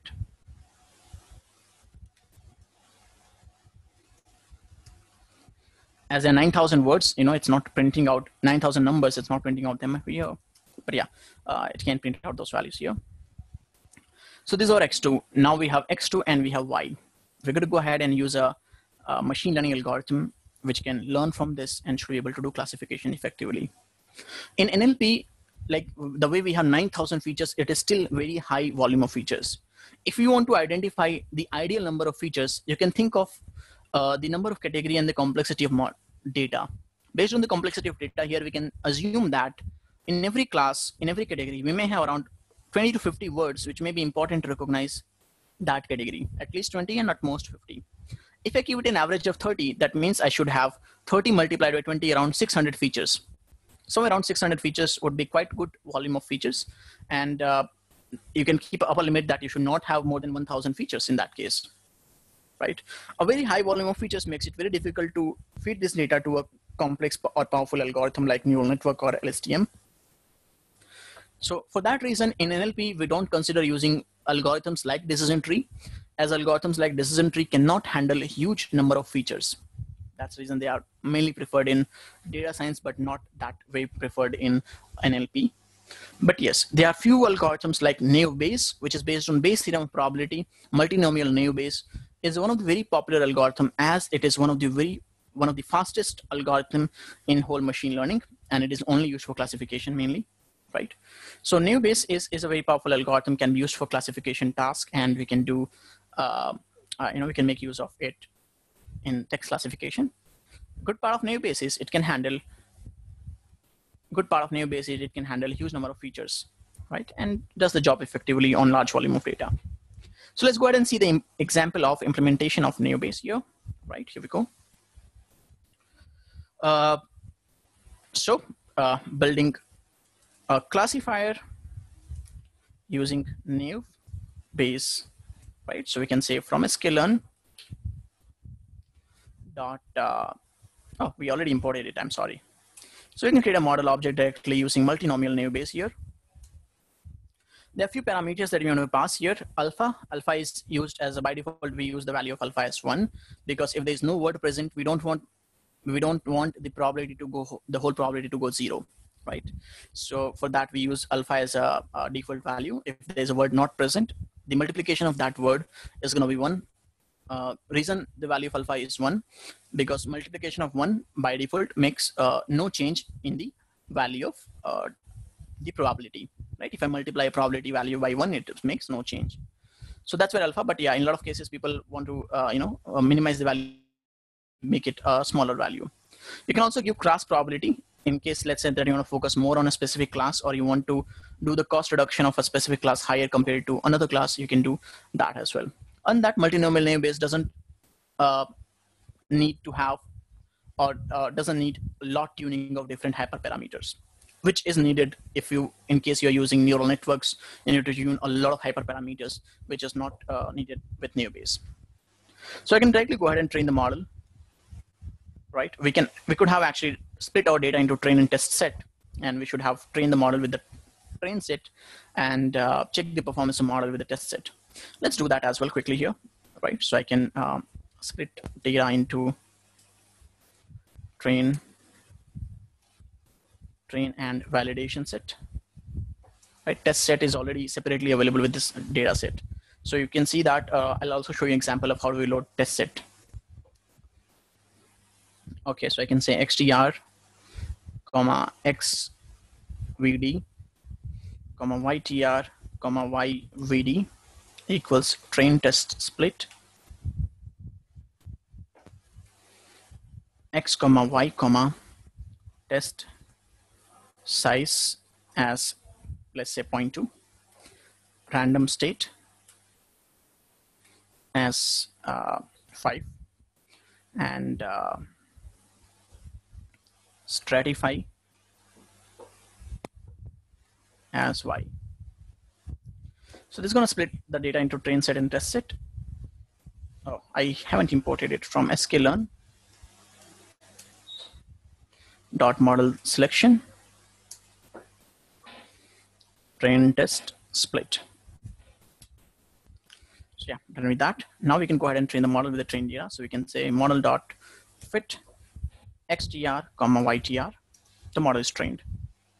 There's a question: is multi-support vector machine classifier used efficiently?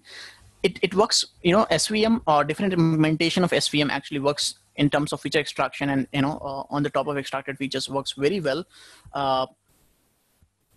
when you deal with images. But when you deal with text data, the number of features go very high, and they don't have spatial relationship with each other. In such scenario, it doesn't work that well. I should have actually used here x2. That was my bad. Right, so I was using text data actually. Right, so SVM and even multi-support vector machine does quite effective job in case you're dealing with image-related problem. This is based on my experience. I haven't come across any paper or maybe any theory in which I have seen people preferring SVM or variations of SVM for this text-related applications. I have seen one of the implementation of SVM, let's say one class SVM for anomaly detection related to documents in NLP. So one class SVM is being used quite a bit in anomaly detection or suspicious observation detection in NLP, and also without NLP in data science as well. So that is one implementation I have come across, but yeah, mostly it is used in image classification scenarios. There's a question: which machine learning algorithm is best for aspect-based sentiment analysis? Right? A lot depends on aspect-based. If you want to do it, a lot depends on the data. But yeah, one of the most effective one, I would say, one of the implementation of neural network, which is LSTM, RNN modification to RNN, that is LSTM.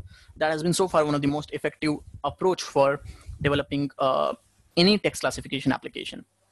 SVM is not necessarily a binary classifier. It can also do multi-class classification as well.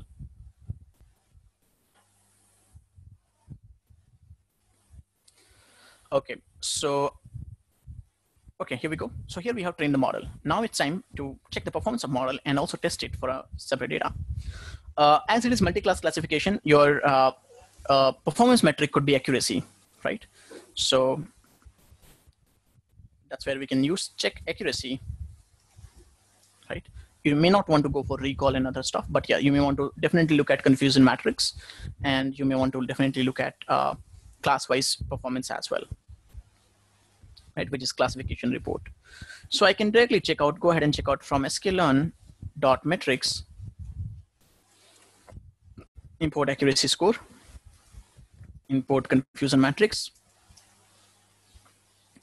I can do, let's say, ypred as model.predict, xvd, and accuracy score on test data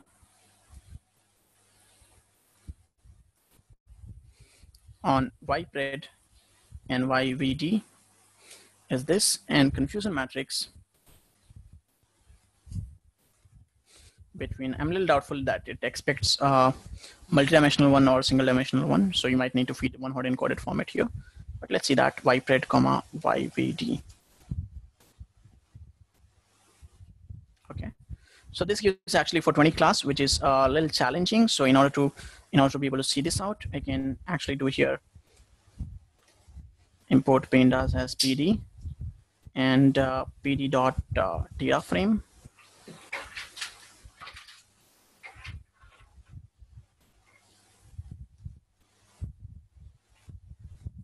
Right. So this shows the confuser matrix for 20 class classification problem, right? So the accuracy here is 86%, which is accuracy on test data. We can also check out for training data. It might be a little higher. So this model should definitely overfit, right? And this is the confuser matrix for 20 class classification problem. And we can see that there are few class parallelization. For example, 4th class and 12th class are quite similar to each other. And 5th class and 1st class is quite similar to each other. And you can see there's a huge confusion between 15th class and 19th class as well. Y prediction, and YVD stands for Y validation. Okay. I mean, this is just a symbol. You can use anything else. Here I'm considering that.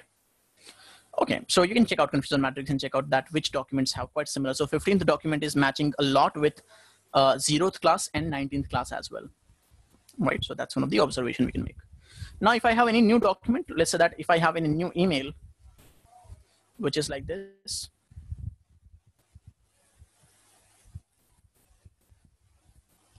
So let's say if I have any new email, which is like this, let's say, hi, I purchased a laptop and it is having NVIDIA GTX GeForce 658 graphics card, but the graphics is not helping in recognizing the I would say, or processing high definition videos and playing games. Do I need to have game cards, or this graphics card can resolve pixel issues, right? So this is the email, let's say we have regards Anshu, right? And we want to do the classification for this email. So what I can do is we can simply do here model.predict TFIDF. So we can't feed the email directly. So we have to do TFIDF.transform of new email dot to array. So it's going to predict the category associated with that. It says 1. I can simply check out class underscore names of 1. That means 1 means it is computer graphics, which is correct. Yeah, you don't need to clean Fabian new email, because now you're, it's going to simply pick out the feature set. But yes, you may have to remove few tokens. I mean, if you have removed a specific set of tokens, you may want to do that. I mean, if you have removed some symbols or you may have removed some underscore, you may want to do that here as well, right? Otherwise, some important words may not be considered. But yeah, you don't need to do that set of stop word removal. So stop word removal or min df, max df, that sort of processing not to be done. But if you have done regular expression based cleaning on your training data, similar regular expression based cleaning would be needed for the new data as well.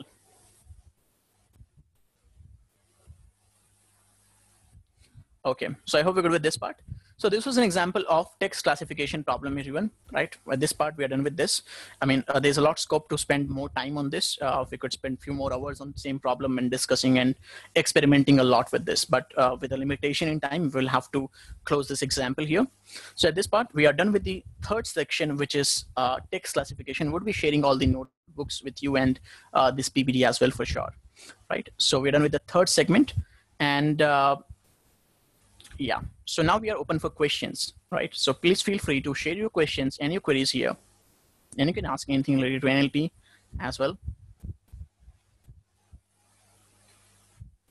Can we classify spam email and delete? We cannot delete automatically, but yes, we can do classification. For deletion, we have to write a software code. So once we have, we are able to identify that, we can do the deletion manually by writing a specific code.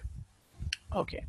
So that's one thing. So there's a question about spacey matching spell mistake, if we have any idea on research paper.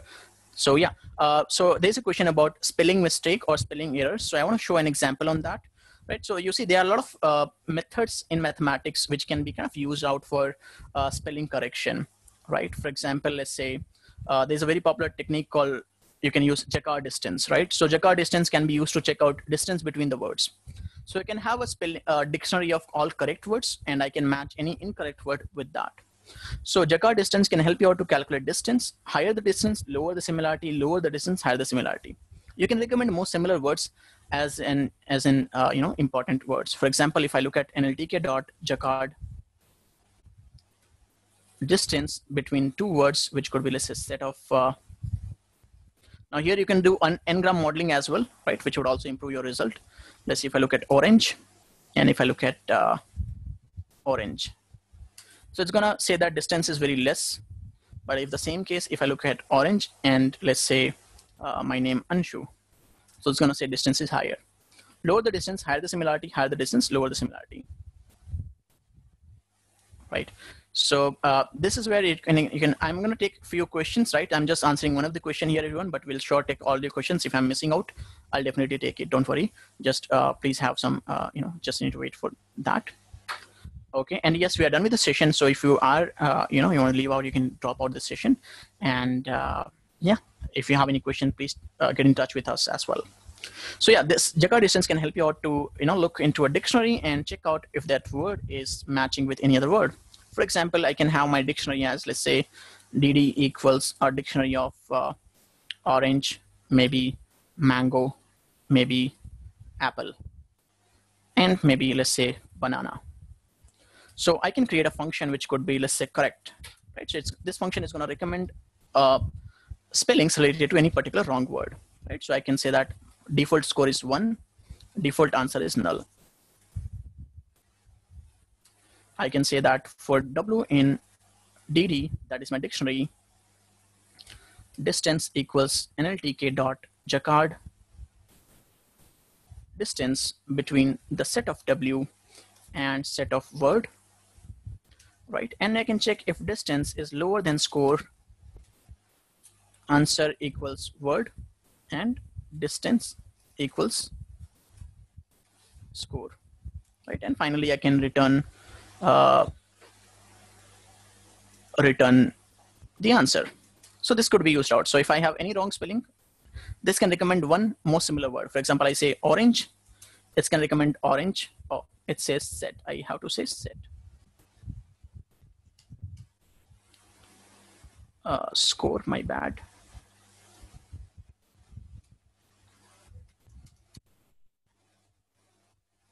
Like this. Oh, it says banana, which is incorrect actually, right? So let me check. If distance is lower than score, score is 1. I always look at Jacquard distance between the W and the word, and if the distance is lower than score, I say answer is W, and distance is equals to score, right? Which is correct. Sorry, I should say score is equal to distance. So when orange, it's going to say orange. If I say mango, it's going to say mango, right? If I say that apple, it's going to say apple, right? So that's how you can create a dictionary for this, and you can, it can simply give you recommendation about most correct word, right? So I hope that answers your question. Okay, so let me know any other question, everyone. If I missed your question, please put that again, right? So there is a lot of questions here. I can't read all of them, but yeah, please put that again if I missed your question. This is a question. Currently, I'm using Python, but in future, if I want to change the language, which other language to be used for NLP? Mostly Python is very widely used. Other than that, Node.js is also widely used language. Go is a bit populating up, but at this point, I would say near future, till next 5 to 10 years, Python is going to be staying in the market. Do you have any other session? Please let us know. Yeah, we're gonna plan, everyone. We are planning for another session on deep learning, which is on image related classification problem and transfer learning as well, right? So we will inform you and update you about those sessions as well in short, right? So we're planning for similar session in upcoming week. on the similar topic.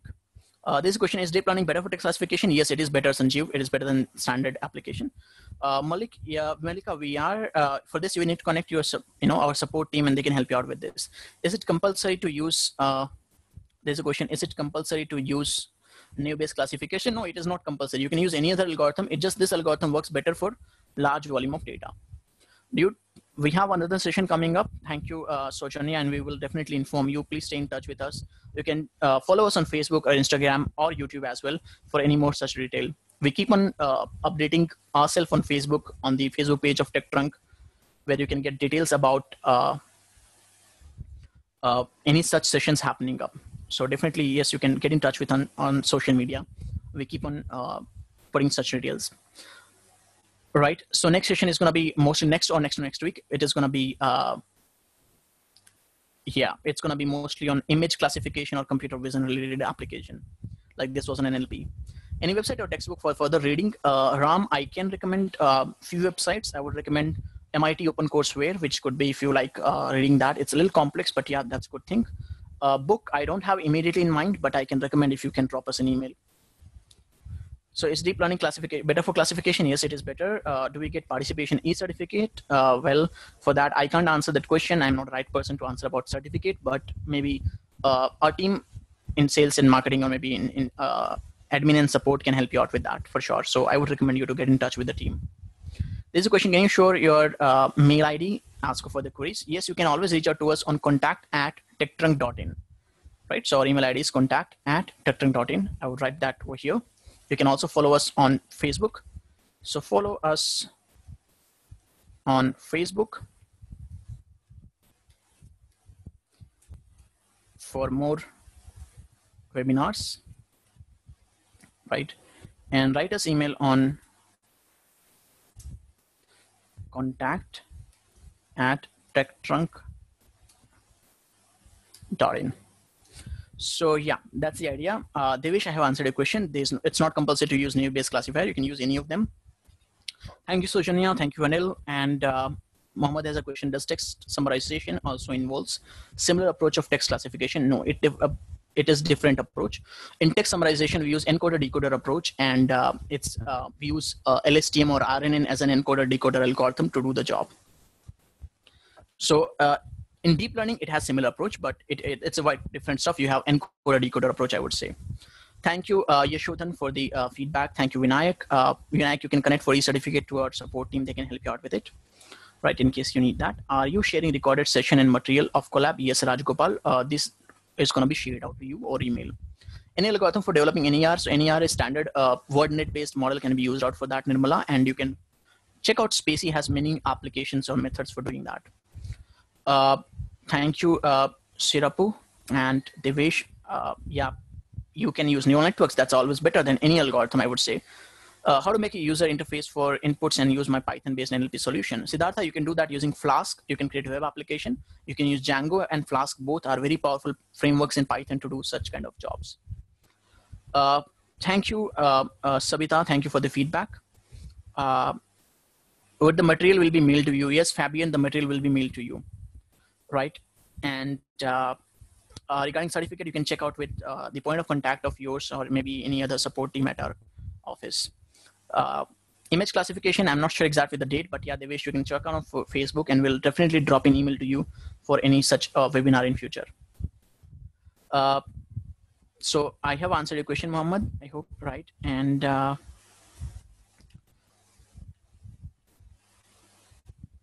thank you very much, everyone.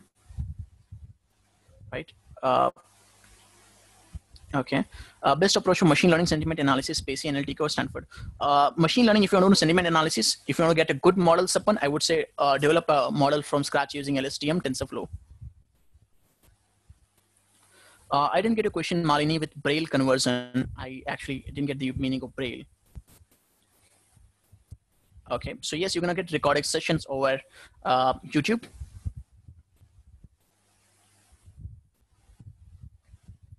Kindly provide us participation. I'm not sure with the certificate part. I'm not the right person to answer that.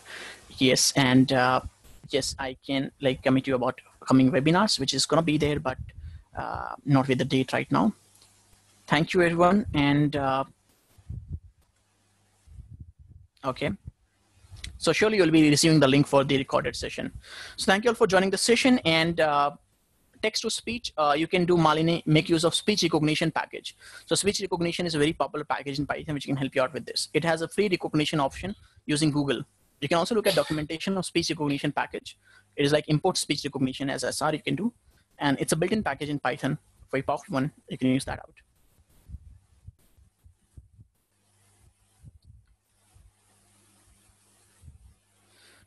Sanjeev, for list of projects, I can't give you at this point. I mean, I don't have a list in mind, but yes, I can give you examples, which could be develop a chatbot or develop a topic modeling application. You can actually work on COVID-19 data, which is available on Kaggle. Huge amount of NLP data.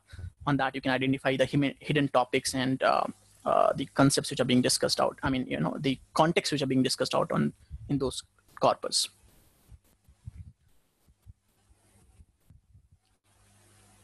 The problem statement could be, yeah, you can look at on COVID-19 data. That's one of the very popular data sets in recent time, I would say. And other than that, topic modeling, like identifying hidden topics, building a custom NER, developing a chatbot for support and sales are few problem statements you may want to work out on.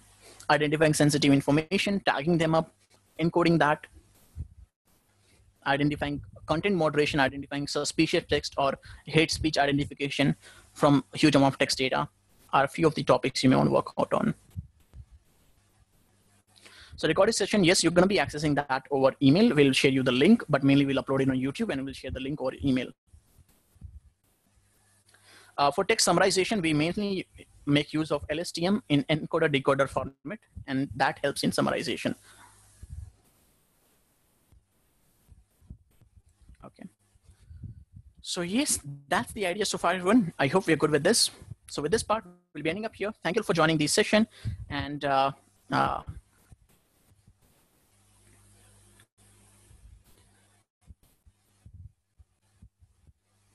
we'll end up here.